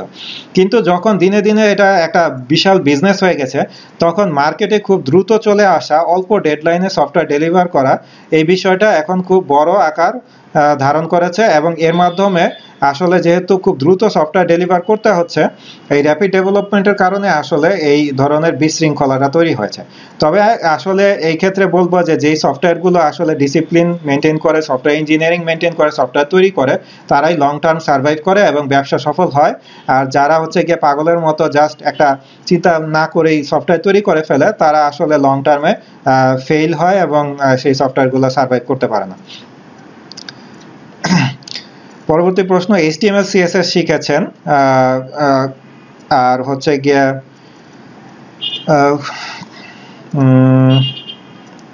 কোন প্রোগ্রামিং ল্যাঙ্গুয়েজে ক্যারিয়ার করতে পারেন সেটা নিয়ে চিন্তিত। আপনি টিউটোরিয়াল দেখেন কিন্তু বুঝেন না কোর্সগুলো কোথায় করলে বা ট্রেনিং নিলে আপনার ক্যারিয়ারের জন্য ভালো হবে, কোন টপিক নিয়ে শিখবো, যেহেতু খুব একটা ক্যাপচার করতে পারি না, অনেক কোচিং সেন্টারে ফুল কমপ্লিট করে না কোর্সটা, ভয়ে আছে এখন কোথায় কি করলে ভালো হয়। আমি চিটাগাংয়ে থাকি, ঢাকাও ভালো কোনো সেন্টার থাকলে জানাবো। আচ্ছা, সো এখানে বিষয়টা হচ্ছে যে শিখার বিষয়ে আপনাকে নিজেই দায়িত্ব নিতে হবে। হ্যাঁ, কারণ আমি উপদেশ দিতে পারি, আপনাকে সাজেশন দিতে পারি, কিন্তু আপনাকে আমি শিখতে খুব বেশি সাহায্য করতে পারবো না। আমি হয়তো আপনাকে জিনিসগুলা কিভাবে করতে হয় দেখাতে পারবো, কিন্তু আগ্রহ নিয়ে সেগুলা প্র্যাকটিস করা এবং আমার কাছ থেকে সেই জিনিসগুলার খুঁটিনাটি জেনে নেওয়া, এই দায়িত্বটা আপনাকে নিতে হবে। কাজেই সেই বিষয়ে আপনাকে অনেক সিরিয়াস হতে হবে। আর HTML CSS কোনো স্কিল না। আমি আপনাকে যেটা বললাম যে ড্রিমওয়েভার টুল নিয়ে ঘাটাঘাটি করতে করতে আমি HTML CSS শিখে গেছিলাম। হ্যাঁ, সো HTML CSS নিয়ে যদি আপনি ক্যারিয়ারে প্ল্যান করেন যে হ্যাঁ আমি কিছু একটা শিখেছি, তাহলে আপনাকে বলবো যে আপনি আসলে তেমন কিছুই শিখেননি। সো HTML CSS আসলেই কোনো বড় দক্ষতা না। এটা তাদের জন্য দক্ষতা যারা হচ্ছে গিয়ে গ্রাফিক্স না, ওয়েব ডিজাইনিং করবেন, যে হ্যাঁ টেমপ্লেট তৈরি করবেন, বুটস্ট্র্যাপ টেমপ্লেট কাস্টমাইজেশন করবেন বা এই ধরনের ক্যারিয়ারে যাবেন, তারা করতে পারেন। যারা প্রোগ্রামার হিসেবে ক্যারিয়ার করতে চান তাদের জন্য এটা আসলে কোর স্কিল না, এটা আপনাকে জানতে হবে, এটাতে আপনার দক্ষতা থাকলে খুবই ভালো, কিন্তু এটার সাথে আপনাকে প্রোগ্রামিং ল্যাঙ্গুয়েজ ভালোভাবে শিখতে হবে। আর প্রোগ্রামিং ল্যাঙ্গুয়েজ যেটা আমি এতক্ষণ বললাম যে আপনার কোনটা ভালো লাগে সেটা দেখে আপনি ডিসিশন নেবেন। আপনার আরেকজনের একটা প্রশ্ন, সেটা হচ্ছে যে বছর খানেক হলো কন্টেস্ট প্রোগ্রামিং করেন, এখন সফটওয়্যার প্রজেক্টগুলো বেশি ভালো লাগছে, এখন আপনার কি করা উচিত? আমার মনে হয় অলরেডি আমরা যে আলোচনা করেছি সেখান থেকে আপনার বোঝা উচিত যে দুটোই আপনি পাশাপাশি চালিয়ে যেতে পারেন। কন্টেস্ট করবেন, কন্টেস্টে অ্যাটেন্ড করলে যে আপনার কন্টেস্টে ফার্স্ট হতে হবে এরকম না। আপনি যে প্রবলেমগুলো সলভ করতে পারেন সেগুলো করেন, কন্টেস্টে আপনি অ্যাটেন্ড করেন, যেটা পারছেন করেন। আপনার যে কন্টেস্ট করলে আপসেট হয়ে যেতে হবে যে না আমি প্রথম 10-এর ভিতর আসতে পারলাম না, বিষয়টা কিন্তু এরকম না। আপনি আগ্রহ নিয়ে শেখার জন্য শেখেন, আপনার ভালো লাগার জন্য শেখেন। এখানে জিনিসটা তো আর ক্যারিয়ার না যে আপনাকে কন্টেস্টে ফার্স্ট না হতে পারলে আপনি জব পাবেন না। আচ্ছা, যেটু নিয়ে কাজ করছেন এটার ফিউচার কেমন? এটার ফিউচার ভালো, যদি আপনি ভালোভাবে শিখতে পারেন তাহলে সবকিছুর ফিউচার ভালো। হ্যাঁ, এটার মানে আলাদা করে ফিউচার ভালো এরকম কিছু বলার নেই। হ্যাঁ, যে কোনো জিনিসে ভালো করতে পারলে সেটার ফিউচার ভালো। আর বাংলাদেশে যদিও জাভা অতটা প্রচার পায়নি, কিন্তু বিদেশে কিন্তু জাভা বলতে গেলে অনেক অনেক পপুলার, এবং সেখানে আপনি অনেক অপরচুনিটি জাভা জানা থাকলে অবশ্যই পাবেন। Graph theory, data structure, search technology, মোটামুটি প্রোগ্রামিং এর জন্য যেগুলো জানা অপরিহার্য সেগুলো শিখেছেন, কিন্তু মোটামুটি 3 বছর কম্পিটিটিভ প্রোগ্রামিং করেন, এখন 4th ইয়ারে আছেন। কম্পিটিটিভ প্রোগ্রামিং এর প্রোগ্রেস অতটা ভালো না, ওয়েব ডেভেলপমেন্টও ততটা শেখেননি। আমার 4th ইয়ারের প্রজেক্ট একটা গেম, iOS এর জন্য ভার্সিটিতে ট্রেনিং ইনশাল্লাহ খুব দ্রুতই শুরু হবে। আমার ভবিষ্যৎ লক্ষ্য সফটওয়্যার ইঞ্জিনিয়ার। মোটামুটি আমার বর্তমান অবস্থা এটা। এখন আমি কি করতে পারি, কোন ধরনের কাজ আমার করা শেখা উচিত হবে? অলরেডি যা আলোচনা করলাম সেখান থেকে আমি মনে করি আপনি ধারণা পাবেন, এবং আবারও বলবো যেটা শিখছেন সেটা ভালোভাবে শিখতে হবে, ঠিক আছে? এবং যেটা আপনার সবচেয়ে ভালো লাগে সেটা সবচেয়ে ভালোভাবে শিখতে হবে। এই মুহূর্তে আমি একটু ব্রেক নিতে চাবো, তারপরে আবার শুরু করতে চাচ্ছি। ঠিক আছে, তাহলে আমরা আবার শুরু করি। তো পরবর্তী প্রশ্ন, যে পুরো লার্নিং পার্টটা সফটওয়্যার ইঞ্জিনিয়ারিং এর কি হবে। হ্যাঁ, আরেকটা প্রশ্ন হচ্ছে যে কিভাবে ভালো সফটওয়্যার ডেভেলপার হওয়া যায়, আর ইন্টার্নশিপের সুযোগ সুবিধা ফ্রেশারদের জন্য কেমন আছে, বিশেষ করে চিটাগংয়ে। তো প্রথম প্রশ্নে আমি যেটা বলবো যে লার্নিং পার্টটা আপনার সফটওয়্যার ইঞ্জিনিয়ারিং এর, আমি অলরেডি বলেছি যে আপনাকে প্রথমে ভালো সফটওয়্যার ডেভেলপার হতে, ভালো প্রোগ্রামার হতে হবে, তারপর ভালো সফটওয়্যার ডেভেলপার হতে হবে, তারপর সফটওয়্যার ইঞ্জিনিয়ার হতে হবে, এবং এটা ধাপে ধাপে বাট একসাথেই জিনিস তিনটা কাজ করে। সো আপনি এখন প্রোগ্রামিং ভালোভাবে শেখার বিষয়ে গুরুত্ব দেন, তারপরে ভালোভাবে সফটওয়্যার ডেভেলপমেন্ট শেখার পিছনে গুরুত্ব দেন, তারপরে আপনি সফটওয়্যার ইঞ্জিনিয়ারিং বিষয়গুলো শেখার পিছনে গুরুত্ব দেন। অনেক সময় আমরা এই বিষয়গুলোতে অনেক বেশি সময় নষ্ট করে ফেলি। আমরা মনে করি যে আমরা যখন ফ্রেশার তখন সফটওয়্যার ইঞ্জিনিয়ারিং নিয়ে শিখতে পারবো না, এটা আসলে ঠিক না। হ্যাঁ, আমি ইউনিভার্সিটি লাইফেও সফটওয়্যার ইঞ্জিনিয়ারিং নিয়ে পড়ালেখা করেছি, ইউএমএল শিখেছি, ডিজাইন প্যাটার্ন পড়েছি, ওওপি নিয়ে শিখেছি। এগুলো পরবর্তীতে আরো যত সামনে গেছি তত আরো পিউরিফাই হয়েছে, কারণ যখন ইউনিভার্সিটি লাইফে শিখেছি তখন ভুল শিখেছি, পরবর্তীতে যখন জবে গেছি তখন আস্তে আস্তে ভুলগুলা ধরা পড়েছে। তো লার্নিংটা চলতে থাকবে, কিন্তু এই লার্নিংটা কিন্তু আটকে রাখা উচিত না, যে আপনি মনে করবেন যে আচ্ছা আমার 2 বছর 3 বছর জব ক্যারিয়ার হওয়ার পরে আমি সফটওয়্যার ইঞ্জিনিয়ারিং নিয়ে শিখবো, বিষয়টা কিন্তু এরকম না। আর ফুল লার্নিং কার্ভ বলে এখানে কিছু নেই আসলে। হ্যাঁ, ফুল লার্নিং পাথ এখানে কিছু নেই। আপনাকে আমি ওই ব্লগে যেটা বলেছি সেটাই ফলো করতে পারেন আবার, এবং এই প্রসেসগুলোতেই শিখতে হবে। সফটওয়্যার ইঞ্জিনিয়ারিং এর উপরে অনেক বই আছে। আপনি যখন সফটওয়্যার ডেভেলপার হিসেবে কাজ শুরু করবেন তখন আস্তে আস্তে আপনার কি কি লাগে সফটওয়্যার ডেভেলপমেন্টে সেই বিষয়গুলোতে যদি একটু চোখ কান খোলা রাখেন, তাহলে কোন বইগুলো পড়তে হবে বা কোন বিষয় জানতে হবে সেটা আপনার কাছে ক্লিয়ার হয়ে যাবে তখন। ঠিক আছে, সো আপাতত আপনি অবজেক্ট ওরিয়েন্টেড প্রোগ্রামিং প্রিন্সিপালগুলো, তারপরে মনে করেন যে ইউএমএল, এই জিনিসগুলোর উপরে নজর দিতে পারেন, ডিজাইন প্যাটার্ন কিছু পড়তে পারেন চাইলে। তো এই কয়টা জিনিস নিয়ে আপাতত আগাতে পারেন, এর সাথে সাথে আপনার ধারণা আস্তে আস্তে আরো ক্লিয়ার হতে থাকবে। দ্বিতীয় প্রশ্নের উত্তর অলরেডি আমি ব্লগে দিয়েছি। আর ইন্টার্নশিপের স্কোপ আমাদের দেশে একটু কম, তবে আছে, খুঁজলে আপনি পাবেন। আমরাও অনেক সময় ডিক্লেয়ার দিয়ে থাকি ইন্টার্নশিপের জন্য। তো ইন্টার্নশিপ পাওয়াটা একটু কঠিন হয়ে যায় আমাদের দেশে, কিন্তু ইন্টার্নশিপের জন্য চেষ্টা করবেন এবং করতে পারলে খুবই ভালো। চিটাগাংয়ে আসলে আমি ঠিক বলতে পারছি না কতখানি সুযোগ পাওয়া যাবে বা ভালো সফটওয়্যার কোম্পানি চিটাগাংয়ে আছে কিনা। ইন্টার্নশিপে আপনি যদি ভালোভাবে কাজ শিখতে না পারেন তাহলে আসলে ইন্টার্নশিপ করাটা তেমনভাবে কাজে লাগে না। তারপরেও আমি বলবো ইন্টার্নশিপ না করার থেকে করাটাই ভালো, কারণ আপনি কিছু হলেও হয়তো ধারণা পাবেন যে সফটওয়্যার কোম্পানিতে কি কি হয় বা সফটওয়্যার কোম্পানিগুলো কিভাবে কাজ করে। আসসালামু আলাইকুম। ওয়ালাইকুম আসসালাম ভাইয়া, আমি সিফ, ডেফোডিল ইনস্টিটিউট অফ আইটিতে তৃতীয় সেমিস্টারে সিএসসিতে পড়ছি। স্বপ্ন হচ্ছে আইওআইতে আপনি আইওআই বা অলিম্পিয়াডে ভালো কিছু করতে চাচ্ছেন, আর ভালো মানের প্রোগ্রামার হওয়ার ইচ্ছা আছে। Regular problem solving, data structure, algorithm এই দিকে খেয়াল রাখা শুরু করেছেন। Code force, Dave skill, beginner লেভেলের কন্টেস্টগুলোতে থাকার চেষ্টা করেন। আপনার কোশ্চেন হলো, সবাই বলে যে একটা সময় পর প্রজেক্টে সময় দিতে, কিন্তু প্রজেক্ট বলতে কি বোঝাচ্ছে সবাই? প্রজেক্ট বলতে কি ডেভেলপমেন্ট? আর ভাইয়া ডেভেলপমেন্ট তো অনেক ভাবেই আছে, অ্যাপ, ওয়েব, সফটওয়্যার ডেভেলপমেন্ট ইত্যাদি। দেখেন আবারও ঘুরে ফিরে ওই বিষয়টা চলে আসলো, ওয়েব এবং অ্যাপকে আসলে সফটওয়্যার থেকে আলাদা ধরা হচ্ছে। হ্যাঁ, সফটওয়্যার ডেভেলপমেন্ট বলতে আপনারা আসলে কি বোঝান আমি এই বিষয়টা জানতে চাই। হয়তো আপনারা ডেস্কটপ ডেভেলপমেন্টকে বোঝেন, হ্যাঁ, বা ফ্যাট ক্লায়েন্টও বলে অনেক সময় ওই জিনিসগুলোকে। ডেস্কটপ সফটওয়্যারকে ফ্যাট ক্লায়েন্ট বলি আমরা অনেক সময়।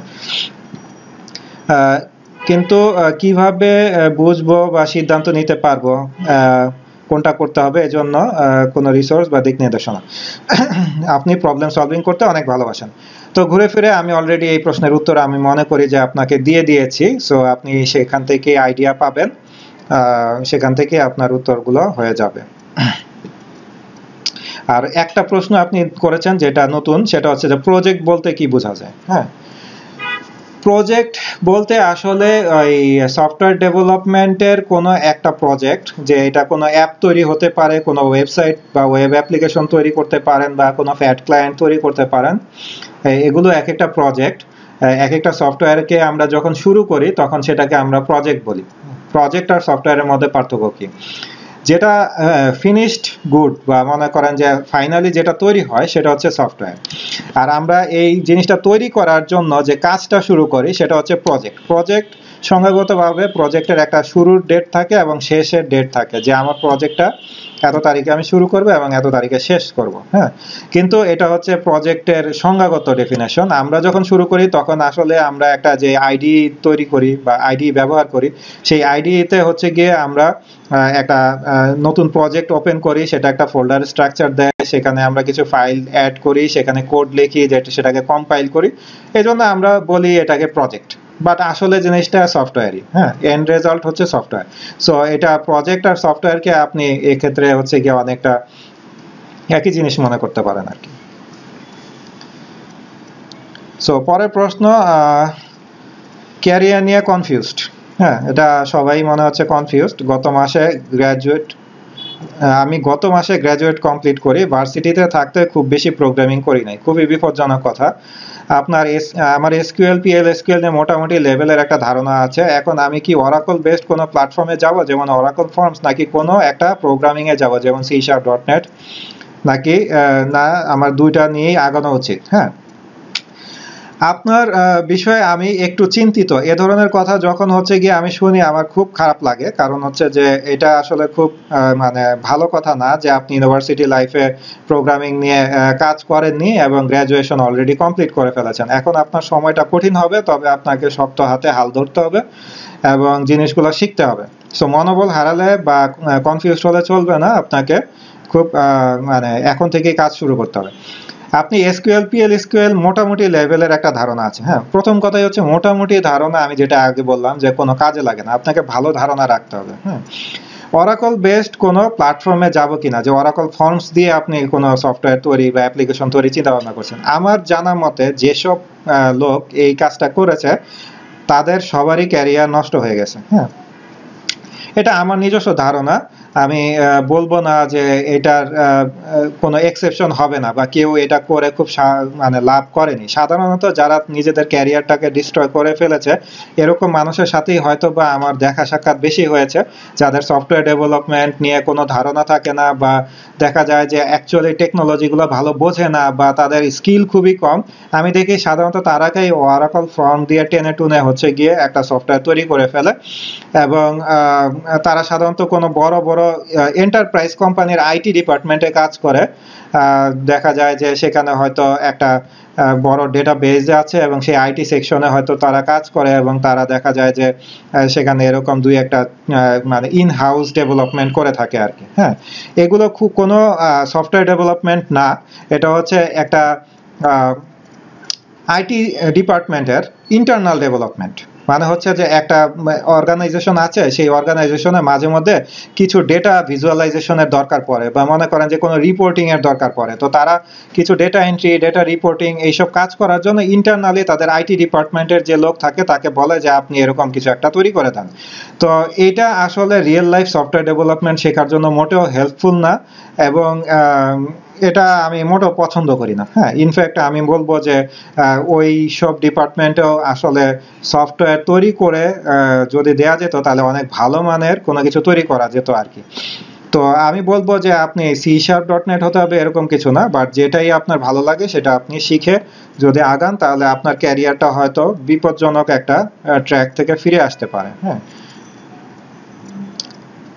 আচ্ছা, এরপর হচ্ছে ASP.NET MVC শেখার জন্য বাংলাদেশে কোনো ভালো অনলাইন ওয়েবসাইট আছে কিনা? হাসিন হায়দারকে নাকি বাংলাদেশে PHP এর গুরু বলা হয়, তাহলে ASP.NET এ আমাদের বাংলাদেশে গুরু কে? আচ্ছা, খুব মজার প্রশ্ন। তো ASP.NET শেখার জন্য আমি বলবো বাংলাদেশি ওয়েবসাইট নয়, বরং আপনি ASP.NET ওয়েবসাইটেই যাবেন। ASP.NET লিখলেই আপনার ওয়েবসাইট চলে আসবে। সো ASP.NET এর ওয়েবসাইটে এখানে অনেক রিসোর্স আছে, আর হচ্ছে গিয়ে আপনি স্ট্যাক ওভারফ্লো বা আরো ইউটিউব ভিডিও অনেক জায়গা থেকেই হচ্ছে গিয়ে ASP.NET সম্পর্কে শিখতে পারবেন। কাজে ASP.NET শেখার জন্য রিসোর্স অনেকই আছে, সেটা বাংলাদেশি হতে হবে এরকম না। যদি আপনার ইংরেজিতে দুর্বলতা থাকে তাহলে আমি বলবো যে আস্তে আস্তে অভ্যস্ত হওয়ার চেষ্টা করেন ইংরেজির সাথে। আর হয়তো ভবিষ্যতে আমরা বাংলাদেশে বাংলায় হয়তো বা এর উপরে কোনো টিউটোরিয়াল তৈরি করতে পারি, সেটা হলে তখন জানবেন। আর এখন এই মুহূর্তে নেই। আর হাসিন হায়দার ভাইকে বাংলাদেশে পিএইচপি এর গুরু বলা হয়, ডেফিনেটলি ওনার প্রতি আমার সম্মান আছে। এবং বাংলাদেশে ASP.NET এর গুরু কে, এই বিষয়ে যদি প্রশ্ন করেন তাহলে আমি বলবো ওমর আল জাবির ভাই। এখানে আমি যদি সার্চ করি, সো ওনার ব্লগে আপনি যেতে পারেন। এটা হচ্ছে ওনার ব্লগ। ওনার ব্লগে উনি একটা বইও লিখেছেন ASP.NET নিয়ে, আপনি দেখতে পাচ্ছেন। তো প্রথম কথাই হচ্ছে যে আমি এই গুরু কনসেপ্টের সাথে একমত নই। কাউকে গুরু মনে করাটা আসলে সঠিক না, ঠিক আছে? বাট রিসপেক্ট থেকে বা মানুষকে সম্মান করি আমরা, আমাদের সিনিয়রদেরকে সম্মান করি, বা যিনি ভালো জানেন একটা বিষয়ের উপরে তাদেরকে আমরা সম্মান করি, রাইট? সো সেই সম্মান থেকে অনেকে হয়তো গুরু শব্দটা ব্যবহার করে থাকেন, ঠিক আছে? কিন্তু আমি বলবো কোনো প্রোগ্রামারই নিজের গুরু ইমেজ তৈরি করা উচিত না, নিজেকে গুরু দাবি করা উচিত না, এবং কাউকে গুরু টাইটেল দেওয়া উচিত না। এই বিষয়টা আমার মনে হয় না যে আসলে একটা ভালো প্র্যাকটিস। তবে যারা ভালো জানেন, যারা সিনিয়র আছেন, এক্সপিরিয়েন্সড আছেন, তাদেরকে আমরা অনেক সম্মান করব, এটাই স্বাভাবিক। ওমর আল জাবির ভাইকে আমি নিজের আদর্শ হিসেবে মনে করি। আমি উনার একজন ভক্ত বলতে পারেন, এবং আমি উনাকে শুধু ASP.NET এ গুরু আবারও বলবো না, বাট ASP.NET এর এক্সপার্ট বলবো না, উনাকে আমি একজন খুবই উন্নত মানের সফটওয়্যার আর্কিটেক্ট বলবো। উনার সফটওয়্যার ইঞ্জিনিয়ারিং বা নিয়ে আর্টিকেলগুলো আমি ইউনিভার্সিটি লাইফে পড়তাম, এবং সেগুলো MSDN মাইক্রোসফটের পাবলিশ হয়েছে। মানে ওয়ার্ল্ড ওয়াইড, ইভেন মাইক্রোসফট পর্যন্ত উনাকে রিকগনাইজ করে। এবং উনি হচ্ছে গিয়ে মাইক্রোসফটের একজন MVP ছিলেন। আমি জানি না উনি এখনো আছেন কিনা, বাট উনি এক সময় বাংলাদেশের প্রথম মাইক্রোসফট MVP ছিলেন বলে আমার মনে হয়, আমার ভুল হতে পারে, বাট অ্যাটলিস্ট প্রথম কয়েকজনের মধ্যে ছিলেন। আর উনি অসাধারণ একজন মানুষ। উনি যখন লেকচার দেন আমি মানে মন্ত্রমুগ্ধের মতো শুনি, এবং উনার যেসব আর্টিকেল উনি লেখেন এগুলো বাংলাদেশে খুব কম মানুষই লেখে। বাট উনি বর্তমানে কিছুটা আসলে ইসলামের উপরে দাওয়া দেওয়া নিয়ে হচ্ছে গিয়ে মনোনিবেশ করছেন, এবং উনি সেখানেও খুবই ভালো কাজ করছেন। ওনার কাজ ওখানেও দেখে আমি মন্ত্রমুগ্ধ হয়ে যাই। এটাই আমি বলবো যে ভালো, সে সব কিছুতেই ভালো করার ক্ষমতা রাখে। হ্যাঁ, এবং উনি ওখানেও ইসলাম নিয়ে যে মানে কাজগুলো করছেন, যে ব্লগগুলো লেখেন, আর্টিকেলগুলো লেখেন, বই লেখেন, সেগুলো নিঃসন্দেহে আমার খুবই ভালো মনে হয়। আমি সবসময় শেয়ার দেই ওনার কোনো ব্লগ বা আর্টিকেল দেখলে। আর উনাকে সফটওয়্যার ইঞ্জিনিয়ারিংয়ে আমি অনেক ফলো করেছি স্টুডেন্ট লাইফ থেকে। উনি আমার একটা সাবজেক্টে ক্লাসমেট ছিলেন। ওনার সাথে আমার কখনো সরাসরি কথা বলা হয়নি, বাট কাছে থেকে বা কিছুটা দূরে থেকেই বলতে পারেন দেখেছি। বাট ওনাকে বিভিন্ন সেমিনারে বা ওনার কোনো আর্টিকেলে ফলো করেছি। তো যদি ওনার আর্টিকেলগুলো পড়তে চান, পরে দেখতে পারেন। তো যদি জানতে চান গুরুকে, আমি বলবো গুরু হিসেবে আমি তাকে মনে করি। আমি জানি না অন্যরা কি বলবেন, হয়তো সবাই একমত হবেন। বাট উনি হয়তো এখন অ্যাক্টিভলি আসলে ASP.NET নিয়ে তেমন কাজ করছেন না। উনি ওনার সম্পূর্ণ লাইফটাকেই পরিবর্তন করে ফেলেছেন, এবং ইসলাম নিয়ে অনেক বেশি সিরিয়াস উনি এখন, আমি বলবো। এবং ইসলামিক প্রজেক্টেই ওনার বেশি কাজ আমি দেখতে পারি। তারপরও তার ASP.NET নিয়ে কাজ আমি বলবো যে অসাধারণ। পরবর্তী প্রশ্ন খুবই বড় প্রশ্ন। আমি কোন ল্যাঙ্গুয়েজ, ফ্রেমওয়ার্ক, টেকনোলজি নিয়ে আগাবো, এটা নিয়ে বেশ সিদ্ধান্তহীনতায় ভুগেছি। অলরেডি আমরা আলাপ করে ফেলেছি। আমি জাভা, PHP, ল্যারাভেলের বেসিক পারি। আবারও বলছি, বেসিক দিয়ে হবে না। নোড.js এ ব্যাপক দাপট আছে এখন দেশে। আবার মেশিন লার্নিং বেশ কয়েক বছর ধরে মাথা চারা দিয়ে ওঠার চেষ্টা করছে। আমি বারবার বলবো, হুজুগের বসে আসলে কোনো কিছু শিখবেন না, ঠিক আছে? যেটা শিখবেন সেটা আপনার ভালো লাগে কিনা এবং সেটার মার্কেট যাচাই করে, প্রসপেক্ট যাচাই করে শিখবেন, ঠিক আছে? সব কিছুরই প্রসপেক্ট আছে, সব কিছু নিয়ে আগানো যায়, কিন্তু আপনার ভালো লাগতে হবে, আপনার পক্ষে শেখা সম্ভব কিনা, আপনি সেই স্কোপ পাবেন কিনা, সবকিছু দেখে আপনি নিজে ডিসিশন নেবেন। এবং এটা অন্য কারো কথায় নিবেন না। আমি বলবো এটা শিখেন, আপনি এটা শিখবেন, আরেকজন বলবো ওটা শিখো, আপনি ওটা শিখবেন। এটা করলে আসলে জীবনে আপনি কি শিখলেন, কেন শিখলেন, এই সম্পর্কে আপনি কখনো কনফিডেন্স পাবেন না এবং আপনার সারা জীবনই মনে হবে যে আপনি কোনো কিছুই আসলে শিখতে পারেননি। আচ্ছা, আমি জাভা এন্টারপ্রাইজের জন্য এবং পিএইচপি বেশি ব্যবহার হয়, যদিও পিএইচপি কে অনেকে একটু ছোট চোখে দেখে, এর কারণও আছে। আবার লারাভেল বেশ শক্তপোক্ত একটা জিনিস। জেএস অনেক পপুলার হলেও এটা মূলত তৈরি করা হয় ফ্রন্ট এন্ডের জন্য। আমার কেন যেন জেএস নিয়ে পড়াশোনা করতে ক্যারিয়ার গড়তে ইচ্ছা করে না। আর জেএস এর ফ্রেমওয়ার্ক যে হারে বাড়ছে, এদের ভবিষ্যৎ নিয়ে মাঝে মাঝে ভয় হয়। পাইথন ভালো, জ্যাঙ্গো আছে, প্লাস টেনসর ফ্লো আছে। আমার মেশিন লার্নিং এর বাজার নিয়েও ভয় হয়। ভয় কেন হয় আমি জানি না। আপনি কি প্রসপেক্ট জানতে চাচ্ছেন নাকি? আমি ঠিক বুঝতে পারছি না। কি নিয়ে পড়াশোনা করে 3 বছর পর একটা কেরিয়ার দাঁড় করাতে পারবো এবং সেটা ভালো হয়? প্যাশন জিজ্ঞাসা করলে বলবো মেশিন লার্নিং এ আগ্রহ আছে, কিন্তু শুধু ভালো লাগা নিয়ে তো সব হয় না। আমার অ্যানিমেশনে আগ্রহ ছিল, কিন্তু সেটাকে ক্যারিয়ার করার কোনো ইচ্ছা নেই। আবার ফটোশপও একটা ক্যারিয়ার, ডেটা সায়েন্টিস্ট ইঞ্জিনিয়ারিং এ একটা ক্যারিয়ার, এই দুইটা তো এক না। আশা করি বুঝাতে পেরেছি। আমার প্রশ্ন, আমি কি ল্যারাভেল আরো ভালো করে শিখতে থাকবো, বা অন্য শক্ত কিছুতে মন দিব, যেমন স্প্রিং, জাভা, বেতন আমার কাছে একটা ফ্যাক্ট, জব এক অ্যাভেলেবিলিটি অফ ফ্যাক্ট। যাই হোক, সমসাময়িক প্রেক্ষাপটে আমাদের দেশের কথা ভেবে ও ইন্টারন্যাশনাল বাজারের কথা ভেবে কিভাবে আমার ক্ষুদ্র সময়কে সুষ্ঠুভাবে কাজে লাগাতে পারবো, কিছুটা পথ দেখে উপকৃত করবেন।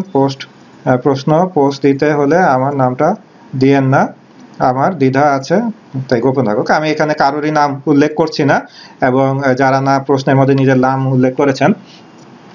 সো যেটা বলবো, আপনি অলরেডি মনে হয় এই আলাপ থেকে বুঝতে পেরেছেন যে ডিসিশনটা ফাইনালি আপনাকে নিতে হবে, এবং সেটার পিছনে আপনার নিজের ভালো লাগাটা সবচেয়ে গুরুত্বপূর্ণ হওয়া উচিত।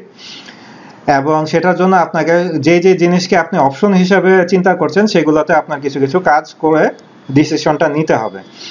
আর বিষয়টা হলো যে ট্র্যাক চেঞ্জ খুব কমন ব্যাপার। হ্যাঁ, আমাদের লাইফে ট্র্যাক চেঞ্জ খুবই কমন ব্যাপার। যেমন আমি প্রথমেই বলেছি যে আমি প্রথমে শুরু করেছিলাম পিএইচপি দিয়ে, পরবর্তীতে আমি চলে গেছি ডটনেটে, এখন আমি আবার বিভিন্ন জিনিস নিয়ে কাজ করছি। হ্যাঁ, সো প্রোগ্রামিং ল্যাঙ্গুয়েজ এবং ফ্রেমওয়ার্ক, এই দুটা জিনিসকে সবসময় পান্তা ভাত মনে করবেন যে এগুলো শিখতে আসলে 7 দিন সময় লাগে। আসলে পুরো জিনিসটা শিখতে 7 দিন সময় লাগে না। ইভেন সারা জীবনেও শেখা হয় না সবকিছু, কারণ সবকিছু আসলে শেখার প্রয়োজনই পড়ে না। হ্যাঁ, সো বিষয়টা হচ্ছে যে প্রাথমিক জিনিস আসলে 7 দিনের ভিতরেই শেখা যায় চেষ্টা করলে। তো এগুলো শেখা বা একটা ট্র্যাক নিয়ে সারা জীবন পার করবেন, এটা কখনোই হবে না। হ্যাঁ, আপনি যত ক্যারিয়ারের সামনে যেতে থাকবেন, দেখবেন জিনিসটা টোটালি একটা ভুল ধারণা। হ্যাঁ, আপনি জবে জয়েন করলেন, মনে করেন ল্যারাভেল প্রোগ্রামার হিসেবে, 6 মাস ল্যারাভেলে প্রজেক্ট করলেন। হ্যাঁ, এরপরে প্রজেক্টটা আসলো মনে করেন কেক পিএইচপিতে। আপনার বস কি আপনাকে বলবে যে আপনি এটা ল্যারাভেল দিয়ে করেন? না, ক্লায়েন্ট ডিসিশন নিয়ে নিবে যে আপনাকে এটা কেক পিএইচপিতে করতে হবে। সো আপনাকে কি এখন চাকরি থেকে বাদ দিয়ে দেওয়া হবে, নাকি কেক পিএইচপিতে কাজ করতে হবে? তো এখন আপনাকে যখন বস জিজ্ঞাসা করবে যে দেখো, আমাদের তো এখন আর ল্যারাভেলের কোনো প্রজেক্ট নাই, আমাদের একটা কেক পিএইচপির প্রজেক্ট আছে, এখন তুমি কি করবা, নাকি আসলে তুমি জব ছেড়ে দিতে চাচ্ছ, তখন আপনি কি উত্তর দিবেন? আপনি বলেন, আপনি কি উত্তর দিবেন? আপনি কিন্তু খুব সহজ, মানে শান্তভাবে মিনমিন করে বসকে বলবেন, ভাইয়া কোনো চিন্তা করেন না, আমি কেক পিএইচপি খুব সহজে শিখে ফেলবো। সো চাকরি হারানোটা নিশ্চয়ই আপনার কাছে কোনো অপশন হবে না। এরপরে কেক পিএইচপি করলেন, কিছুদিন পরে আপনার অফিসে চলে আসলো ডটনেট প্রজেক্ট। হ্যাঁ, এখন আবার একই প্রশ্ন, এবার আর বসকে জিজ্ঞেস করতে হবে না, আপনি বরং বসের কাছে গিয়ে এবার বলবে যে ভাইয়া, আমি না কিছুদিন ধরে ডটনেট শিখছি, মানে আপনি বলবেন না যে ডটনেটের প্রজেক্টে আপনাকে দেয়া হোক, আপনি চাবেন যে আপনাকে যাতে বাদ না দেয়া হয়। হ্যাঁ, সো আপনি যেহেতু জানেন যে যেহেতু এখন কেক পিএইচপি বা ল্যারাভেলের কোনো প্রজেক্ট হাতে নেই, কোম্পানিতে এখন ডটনেট প্রজেক্ট নিয়ে কাজ হচ্ছে, কাজেই যদি এখন আপনি এই কথাটা শুনতে পান যে আপনার বস এই নিয়ে আলাপ করছে, তাহলে আপনি নিজ আগ্রহে তাকে তার আশেপাশে খালি ডটনেট নিয়ে কথা বলা শুরু করে দিবেন, যাতে তিনি মনে করেন যে আপনার ডটনেটে আগ্রহ আছে। হ্যাঁ, সো চাকরির জীবনে আপনাকে কন্টিনিউয়াসলি হচ্ছে খুব অল্প সময়ের ভিতরে এক প্রোগ্রামিং ল্যাঙ্গুয়েজ থেকে আরেক প্রোগ্রামিং ল্যাঙ্গুয়েজে, এক প্ল্যাটফর্ম থেকে আরেক প্ল্যাটফর্মে সুইচ করে যেতে হবে, এবং এটাই হচ্ছে বাস্তবতা। আপনি কোনোদিনও একটা প্রোগ্রামিং ল্যাঙ্গুয়েজ বা একটা প্ল্যাটফর্ম নিয়ে ক্যারিয়ার শেষ করতে পারবেন না। তবে হ্যাঁ, কোনো একটা দুইটা বিষয়ে আপনার দক্ষতা বেশি থাকতে পারে বা আপনি সেটাতে হয়তো নিজেকে এক্সপার্ট হিসেবে গড়ে তুলতে পারেন। মেশিন লার্নিং এবং ক্লাউড কম্পিউটিং সামনে ওয়ার্ল্ড ওয়াইড ভবিষ্যৎ হিসেবে দেখতে পাই আমি। এজন্য আমি বলবো যে এই বিষয়গুলো যদি আপনি জানতে পারেন, তাহলে ডেফিনেটলি এটা ক্যারিয়ারে অ্যাড অন হিসেবে কাজ করবে, এবং এটা কোনো ফ্রেমওয়ার্ক বা প্রোগ্রামিং ল্যাঙ্গুয়েজ ডিপেন্ডেন্ট না। হ্যাঁ, আপনি যে কোনো প্রোগ্রামিং ল্যাঙ্গুয়েজ এবং ফ্রেমওয়ার্কের সাথেই হচ্ছে মেশিন লার্নিং এবং ক্লাউড কম্পিউটিংকে ব্যবহার করতে পারেন, এবং এটা আসলে আমি মনে করি যে জেনারেল একটা স্কিল, যেটা আমাদের সবার থাকা বেশ ভালো কাজে দিবে সামনে।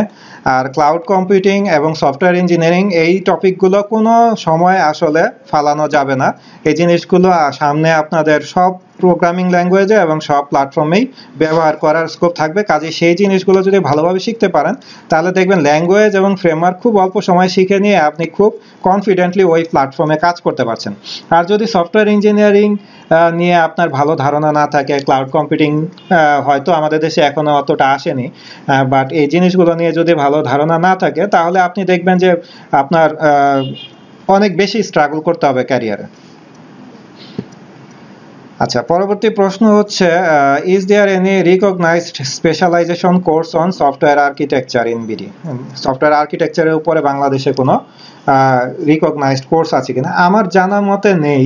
আমি 100% কনফার্ম ভাবে বলতে পারছি না, বাট আমার জানা মতে সফটওয়্যার আর্কিটেকচার নিয়ে বাংলাদেশে কোনো এফেক্টিভ কোর্স নেই। কিছু মানে ফর্মাল কোর্স থাকতে পারে, যেখানে হয়তো বা জাস্ট কোনো একটা বই ধরে আপনাকে কোর্স করানো হলো, বাট আর্কিটেকচারকে একদম ইমপ্লিমেন্টেশন লেভেলে গিয়ে করানোর মতো কোনো কোর্স আমাদের দেশে আছে এরকমটা আমি এখনো শুনি নেই। বাট এটা আমার না জানার সীমাবদ্ধতা, আমার জানা মতে আমি নেই বলে আমি জানালাম, বাট এটা ভুল হতে পারে, অ্যাটলিস্ট আমার জানা নেই। শেষ দুটো প্রশ্ন বা শেষ একটাই প্রশ্ন, হয়তো বা একটাই প্রশ্ন, শেষ প্রশ্ন, সেটা হচ্ছে যে আমি শেষ বর্ষের শিক্ষার্থী, ভাবতেছি এখন থেকে অল্প অল্প করে প্রিপারেশন নিব জবের জন্য। সুতরাং এই প্ল্যান মোতাবেক আমি কিছু টপিক ঠিক করেছি, যেগুলো আবার রিভিউ দিব, কারণ অনেকদিন কাজ করা হয় না, জং ধরে গেছে। ওপি, database design concept, SQL query, Ajax যে কোয়েরি, কয়েকটা প্রজেক্ট করার সুবাদে আমি পিএইচপি, কোড ইগনাইটর, জাভাস্ক্রিপ্টে মোটামুটি ইউজ টু, আলহামদুলিল্লাহ। শর্ট টার্মে আপনি সুইচ করতে পারেন যে কোনো ল্যাঙ্গুয়েজ প্রোগ্রামিং ফ্রেমওয়ার্কে 15-20 দিনের ভিতরে। এটা খুবই খুবই ভালো একটা কথা বলেছেন, এবং এটা করতে পারাটা খুব ভালো একটা স্কিল। আমার মনে হচ্ছে যে আপনি খুব রাইট ট্র্যাকে আছেন। তাছাড়া আমার এক্সপিরিয়েন্স আছে competitive প্রোগ্রামিংয়ে, এসিএমএ, আইসিপিসি, এনসিপিসি, IoT contest, inter department কন্টেস্টে overall 400 মতো প্রবলেম সলভ করেছেন। এটা আপনার প্রোফাইল আমার খুবই পছন্দ হলো। কথায় আছে যে শেষ সব ভালো যার শেষ ভালো, তো আপনার এই মানে কথাটা আমার খুব ভালো লাগলো, যে আপনি যেভাবে প্রিপারেশন নিচ্ছেন বা যেভাবে চিন্তা করেন, আমার মনে হচ্ছে যে আপনি বেশ গোছানো এবং অন্যদের থেকে আপনার কনফিউশন কম, এবং আপনি খুব সুন্দরভাবে নিজের ক্যারিয়ারকে কন্ট্রোল করার চেষ্টা করছেন আর কি।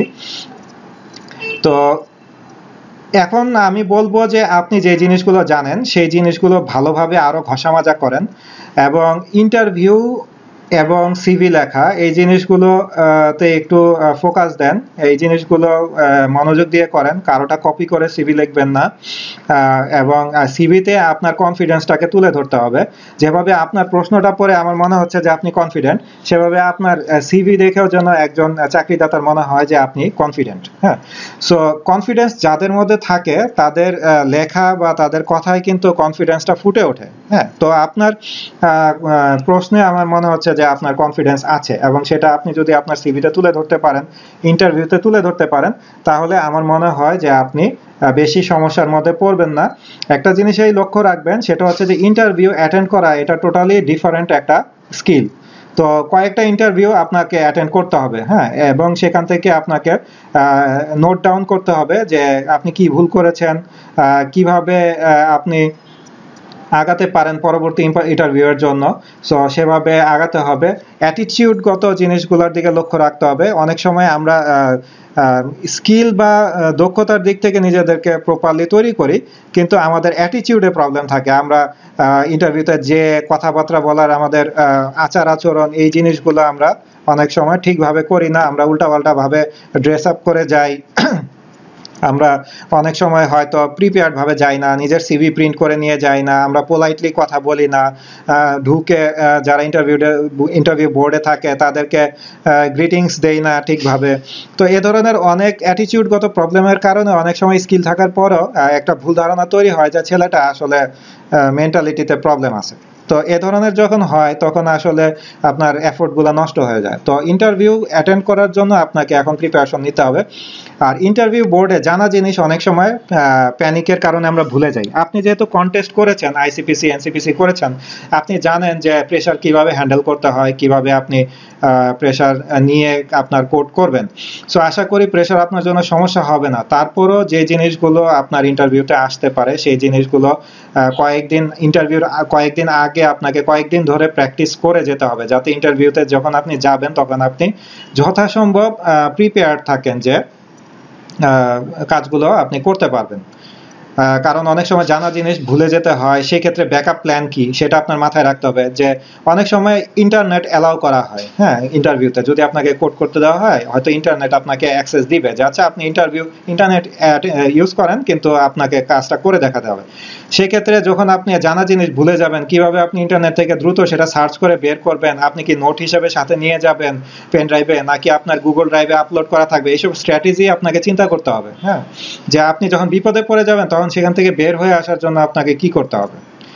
সো ইন্টারভিউ বা কিভাবে জবে অ্যাপ্লাই করতে হয় সেটা নিয়ে আজকের আমার আলোচনা নয়। তো সেই বিষয়ে আমি আর লম্বা না করে আজকে শেষ করতে চাচ্ছি। আপনাদের প্রশ্নগুলোর উত্তর দিলাম। যদি এর উপরে আপনাদের আরো কোনো প্রশ্ন থাকে আপনারা প্রশ্ন করতে পারেন, আমি চেষ্টা করব উত্তর দেওয়ার।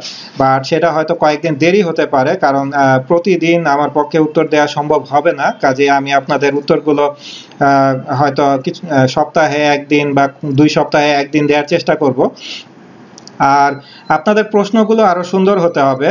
কয়েকজনের প্রশ্ন বেশ ভালো ছিল, বাট অনেকেই প্রশ্ন করেছেন যে প্রশ্ন থেকে আসলে আপনি কি জানতে চান সেই বিষয়টা পরিষ্কার হয় না। আর যে জিনিসগুলো আমি অলরেডি ব্লগে শেয়ার দিয়েছি, আপনারা হয়তো আমার ব্লগ থেকেই হচ্ছে লিঙ্কটা পেয়েছেন এই প্রশ্ন করার। তারপরও ব্লগটা না পড়েই মনে হচ্ছে অনেকে হচ্ছে প্রশ্নটা করেছেন, কারণ ব্লগে যে উত্তরগুলো দেওয়া আছে সেই প্রশ্নগুলোই আবার আপনারা একই জিনিস জানতে চেয়েছেন অনেক সময়। তো আশা করব যে আপনারা ব্লগ বা যেখানে যে জিনিস বলা হচ্ছে সেই জিনিসগুলো নিয়ে একটু চিন্তা ভাবনা করবেন, এবং একই প্রশ্ন আবার না করা থেকে দূরে থাকবেন, যাতে হচ্ছে যে একই জিনিস বারবার রিপিট করতে না হয়।